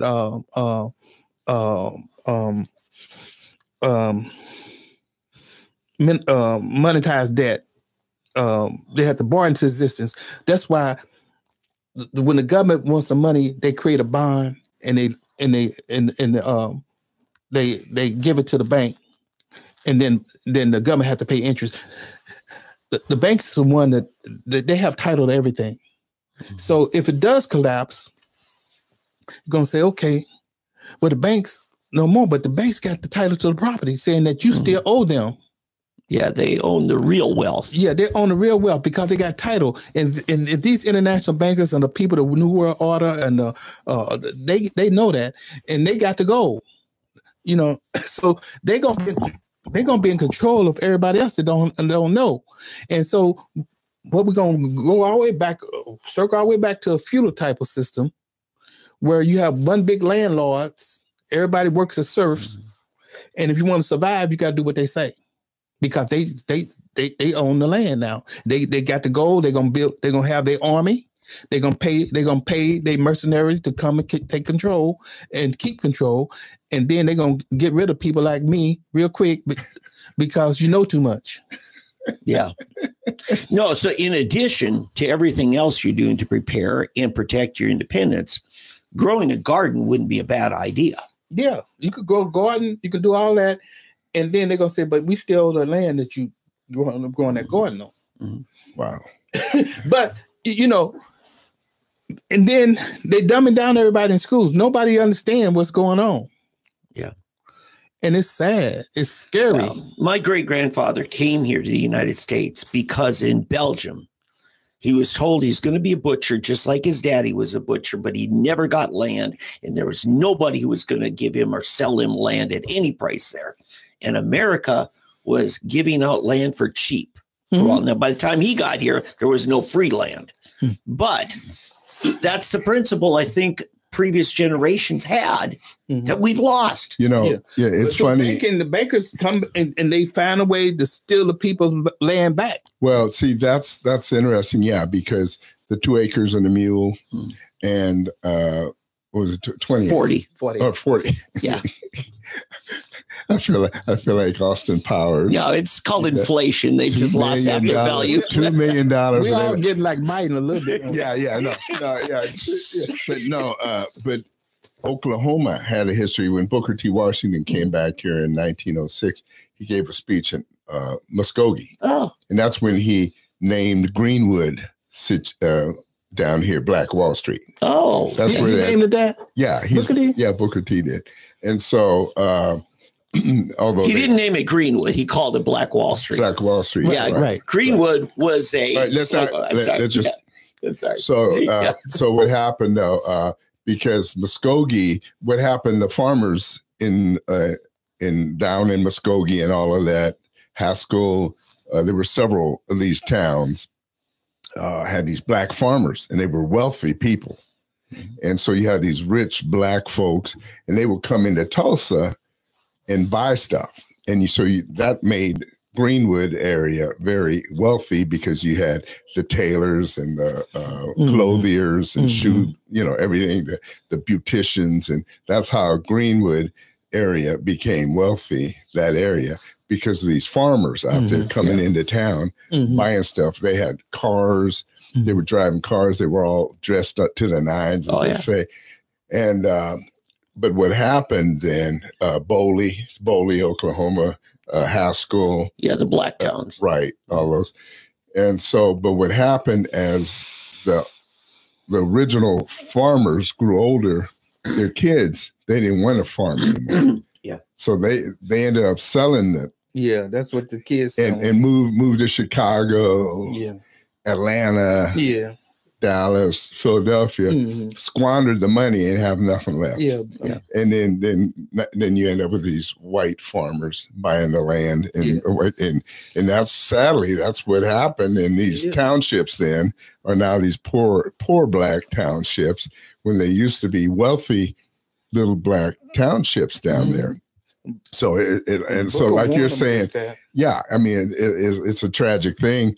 And Booker T was saying that land ownership was the key to wealth and prosperity. That was one of the things he was teaching. He says people that don't own property is like a rudderless ship. Right. He was saying that when you own property, it keeps you stable and keeps you going. And that was one of the things that the black community just never grabbed a hold of because we were convinced. It was like buying, the Indians, the Native Americans were convinced. They traded Manhattan for $26 worth of crap, and we were doing, the man came in and was doing this all along, convincing him, sell me this for this, because they were smart enough to know that I'm going to build something with this. Yeah. So. Well, they won't give you the thing that really has value and can give you independence, such as gold. We had this thing, you're from near Ferguson. What looks like a shell group the FBI created called Oath Keepers. When the Ferguson riots happened, and most of the victims were the black shop owners. A local group, Oath Keepers, said, you know what? Let's help arm you guys to protect your property because this is lawlessness. The National Oath Keepers group disbanded their franchise because they didn't like the idea of a black man having a gun. They're okay with the old white guy, but what I was getting at in this is, to teach a man the kind of things he needs to protect his liberty.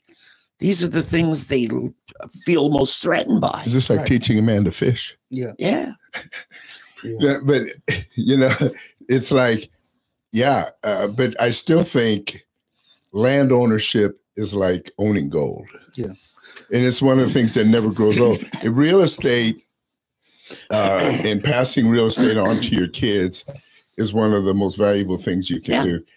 And if you can get for example, one of my sons, he was able to get $90,000 during COVID not to do his job. Yeah. I won't say what he does, but you'll figure it out.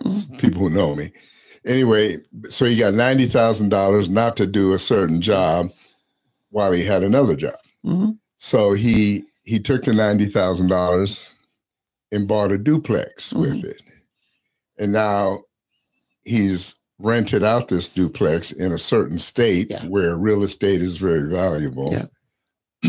And he will be able to take that money, and he's made it back already. Yeah. And now it's just multiplying money. Yeah. And then he can buy another one and another one. I have I'm an insurance agent. I don't know if you know, we still love you though. Well, thank you. I have these Mexican clients that came in the legal way 30 years ago, 40 years ago. When they came in, young, 18, 19-year-old, started as dishwashers at some little Mexican restaurant. Okay. Moved up into kitchen manager, kept working at the same place. People probably had no respect for him, just thought some slimy Mexican or something, stuff people can think. Bought a little, 1-bedroom place in a poor part of town. Got it paid off because they saved their money like crazy. Paid that one off. And once they paid that off, with that money from that, their saving and their income from the raises, bought a big, nicer house in the suburbs, rent out the little place they had to another family, then bought a second rental property. By now they're driving Escalades. The kids are going to college.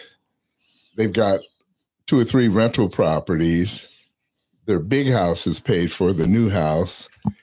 These guys are living large, manager of this part of a whole big restaurant here in town, and others came in as painters helpers on some construction company. There were 3 brothers. Each one now owns their own painting company, having all the contracts that their bosses used to have with their own crews, driving these big trucks with their names on them, But this is, in fact, I have an example, and we're running a little long, but I remember one day I was driving in North Tulsa, and I was driving past the projects. It was in June, hot as anything. I mean, it was like 106 degrees out, and I'm driving through there about 10 o'clock, 11 o'clock in the morning. It was quiet. Nobody's moving. I drove by the projects, and I'm going by the projects, and I look out front, and what do I see? Like a 19 or 20-year-old Mexican kid out there with a tank top, bell-bottom jeans, tennis shoes, and a baseball hat on backwards with a weed eater. And he's out there cleaning up, doing the projects. And I'm thinking to myself, look at this. And just up the street was his, Ford pickup truck. And I'm thinking, oh, look at this. I guarantee you there's probably at least 50 young Black men asleep inside those projects that could be doing the same work that this Mexican kid is doing. But here's a Mexican kid out here making money in this weather when somebody in there should be doing it, but they don't want to do it. Yeah. And I thought, this is the sad state of our country. I know. And our people. It's the most educational board game I know. It's a game of Monopoly. If you play that by the correct rules, there's no free parking kitty in the middle. But you play that right, you cannot win without owning property. Right. Cannot win. Yeah. So Kariem, to finish up, so you're essentially telling our people that we should own gold or silver. Of course. That's what should, definitely. Are you invested in gold and silver? Mm-hmm. Okay. Yeah, no, we don't want to say it too loud. Right. Yeah. Where do you keep it? But don't make put a target on your back. But really, the smart people that understand what's going on, they all are put buying gold and silver. Do you do any podcasting, or you have any kind of outlet, social media where? Well, I'm preparing to start doing some YouTube videos. I'm all set up, wonderful. but I just haven't done it yet because I just finished the book. Another book? And I don't even have it yet. The post office messed up because I was supposed to have my book, that last book. You mean your former employer? Yeah, they trashing his boss now. They had me waiting, saying, okay, it's going to be delivered by 8 o'clock today, 8 o'clock. I'm waiting. Then I went to them. They said that, oh, we accidentally sent it down to Arnold, Missouri. They're just trying to get. They're getting back at you. They're getting back at you for quitting. Yeah, we'll teach you to quit. Then they got to sit back up here. Then it's got to go to the mail processing unit. Then it's come back to the station. We'll deliver it Friday. What's the name of your new book? It's called Islam and Economic Freedom. Okay, Islam and economic freedom. Economic science. I mean, so I assume you're trying to reach out to people who are devout Islam, but you're trying to teach those principles. Yeah. See, I would like to write one on what the Bible says about economics, if I get around to it. But yeah, like these books, most of my books are for the general public. This book, I try to give something back to it's for all Americans. Mm-hmm. But it talks a lot about Black history. Yeah, I think you're trying to reach Black Americans about their heritage. Yeah, but this celebration is for all Americans. It is. It really does. It's not just for, because see, it was white people put the 13th, 14th, 15th Amendments in the Constitution. Yeah, and it talks about this is to help bring the people together, not to divide the people. So this type of, it ain't gonna be it's not gonna be a lot of victimization mentality stuff in here. This book is to help to squash that victimization mentality. Booker T would be proud of you. Yeah, that's what we're saying about Booker T, because see, Booker T ran up against Du Bois now and the NAACP, and they was the one telling everybody to go to the cities, and so they started hooking up with all. This was the fork in the road for Black America. Booker T, Frederick Douglass, all of them. Carter G. Woodson, even Mark, they was on the same vein, do for self and build economic development. Right. Du Bois came along on this direction and caused a fork in the road and saying now that the government's supposed to do it all for you because we socialists and communists. And even the people that founded the NAACP were communists and socialists. So that they was all up under that. And so they started reaching some of the people that had a little influence and money, say the city's where it's all at, you know? And really, wasn't it the new plantation? Go to the city, work for the man, live in the projects. Yeah, they just wanted to get away from farm because Booker W. Bois and them say, you shouldn't have all that dirt on your fingernails and all on your, you're supposed to be, sophisticated, be a dandy. Yeah. And, like me, like he never had to pay for no school. He got Booker had to walk 500 miles. Oh God, I read his autobiography to go to school, and a lot of people don't know that he wrote about 14 books. Oh, geez. They just want to deal with that one, but he walked to school. Then when he got to school, he had to work. He slept under a sidewalk. I actually in Richmond, he slept up under a pull-up porch. Yeah. Then when he got to school, he had to work. He had to pass a test, which to clean the room. He did. He did the room 3 times. Yeah, I got to speak at Clark. It used to be Clark University. It's Clark Atlanta University. Or it used to be Clark Atlanta University, and now it's just Clark University in Atlanta. And and that's where Du Bois, as someone called it. But yeah, he taught there. And I met a lady an elderly lady, and some other teacher there came up to me when I spoke there with Booker T. Washington's great-granddaughter. And they came to me and they were saying, because I was speaking about the difference between Booker T and Du Bois. And the lady was saying, yes, you're exactly right. And she's saying, nobody there liked Du Bois because he was aloof. He was too good. He hated it there because he didn't like the rank and file Negro out there because he was better than everybody else. He always carried himself as this, super Negro or something, you know, in another class. And I mean, in fact, if this is my time to I'm in book heaven. I'm not a published author, folks.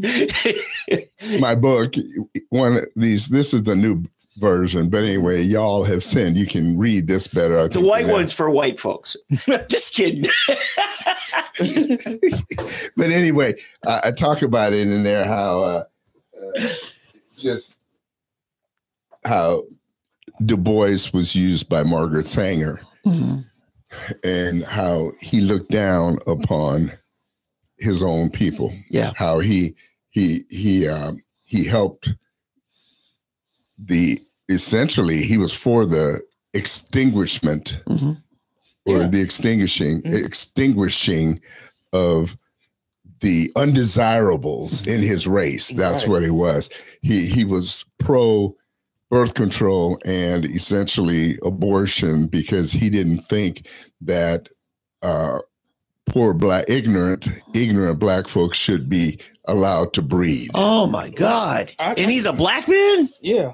I got that in my books, what he said. He's an enemy of the black man. Oh yeah. Yeah. It's terrible, crazy stuff. So anyway, to sum everything up, because we've kept you all, we thank you for all of your time. Yeah, that's good. Kariem, give us the names of all your books one more time. Okay.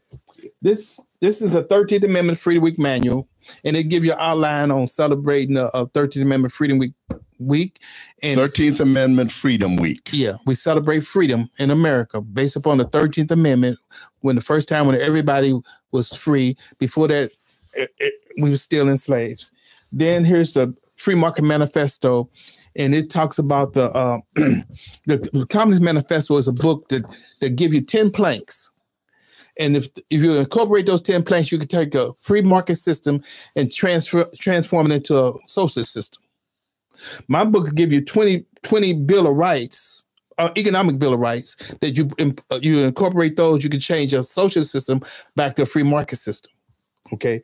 This was, like I said, is about the relationship between government, economics, and freedom, where you study the different forms of government and the different economic systems, and you match them, put them together, because some economic systems. What's the name of that one again? The relationship between government, economics, and freedom. Okay. Because it's like a marriage. You know, the government and the economic system has to be compatible, just like a marriage. You can put two people together, but they're not compatible. They're not going to work. So it's just common sense stuff. And I'd like to say that, you know, I told you about, I was looking at some stuff last night, and I saw about the Panhandle, Oklahoma Panhandle. Yeah, yeah. And the way that was created was that Texas wanted to become a state in the Union, but it wanted to come in as a free state. As a slave state, but no slave could come in as a slave state if it was above a certain line. Yeah, yeah. So the Missouri Compromise said that no slave state could be above the 36th parallel, which is the very bottom of Missouri. So when you take that Missouri and you go all the way across, what Texas had more land in it, and it went beyond that 36th parallel. Yeah. So in order to become into the Union, then they had to cut it off. They had to cut it off. So right at the top, right at the bottom where the Panhandle is, and that's the top of Texas, and it's the same.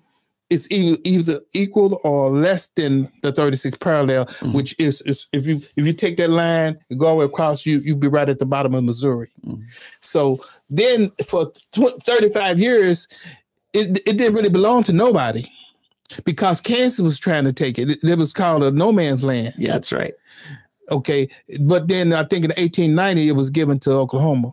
That strip, that was taken from that panel, which was taken from the top of Texas, and so that's I was just curious about that panhandle, because Kansas was going to get it, but I think whoever was in charge did not sign the paperwork. If they would have signed the paperwork, it would belong to Kansas. Well, yeah, it would have been difficult because you almost have four corners. It wasn't by land attached to them. because it was part of what was called Oklahoma Territory, because a year before we just had our land run in Western Oklahoma. But the other thing I want to say, I found a YouTube account called Kariem Haqq. You've got 3 videos, all from December. I think it was your 13th Amendment get together. Was that what it was about when Eddie came up to your conference? Yeah, we videoed that too. Okay, so folks, you want to hear more about this, and there's so much more here. It is Kariem Haqq at YouTube. That's Kariem Haqq. Okay, I want people to be able to reach out, subscribe to you, and stay in touch. And you're promising us more YouTube videos. Yeah, that's what we're gonna be starting to do, YouTube videos. Okay. And my books are all on Amazon. They just go to Amazon and get my books.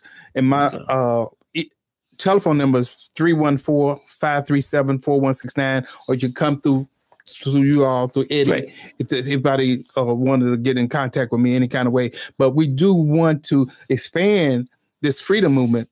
Yes. And spread all over the country, because we can do a lot of education while we celebrate. And because, you know, it's for everybody. It's not just a black thing or whatever, but it's for all Americans. Yeah. And so we expect for all Americans who are conservative and who understand the Constitution, wants the Constitution, believe in the Constitution, help us in the Black community to learn about this. So you can start putting on the 13th Amendment Freedom Week celebrations and stuff like that, and start teaching it, because sometimes a chain, what they say, a chain is as strong as its weakest link. Yeah. And so if we don't help to educate the whole America, don't just leave us out there on a ship just floating around being influenced by everybody, but come and teach the real history. Yes. Because if the weakest link don't have together, that weak link can help to pull down the whole ship. Yeah. So we have to really reach out to all Americans, and because if not, they're gonna be putting in all this critical race theory, all this negative information, and all is designed to teach hate and divide the country. So it's all our responsibility. That's why, you know, we should get involved with the 13th Amendment. Whatever religion you are, it's not against anybody's religion, not against anybody's politics, not against any race or anything. This is the best. This freedom movement is the best thing right now going on in America. All right then. So appreciative of this day. Yes. Hey everybody, thank you very much for being with us, and we will talk to you again next week. God bless. See ya. All right. You know,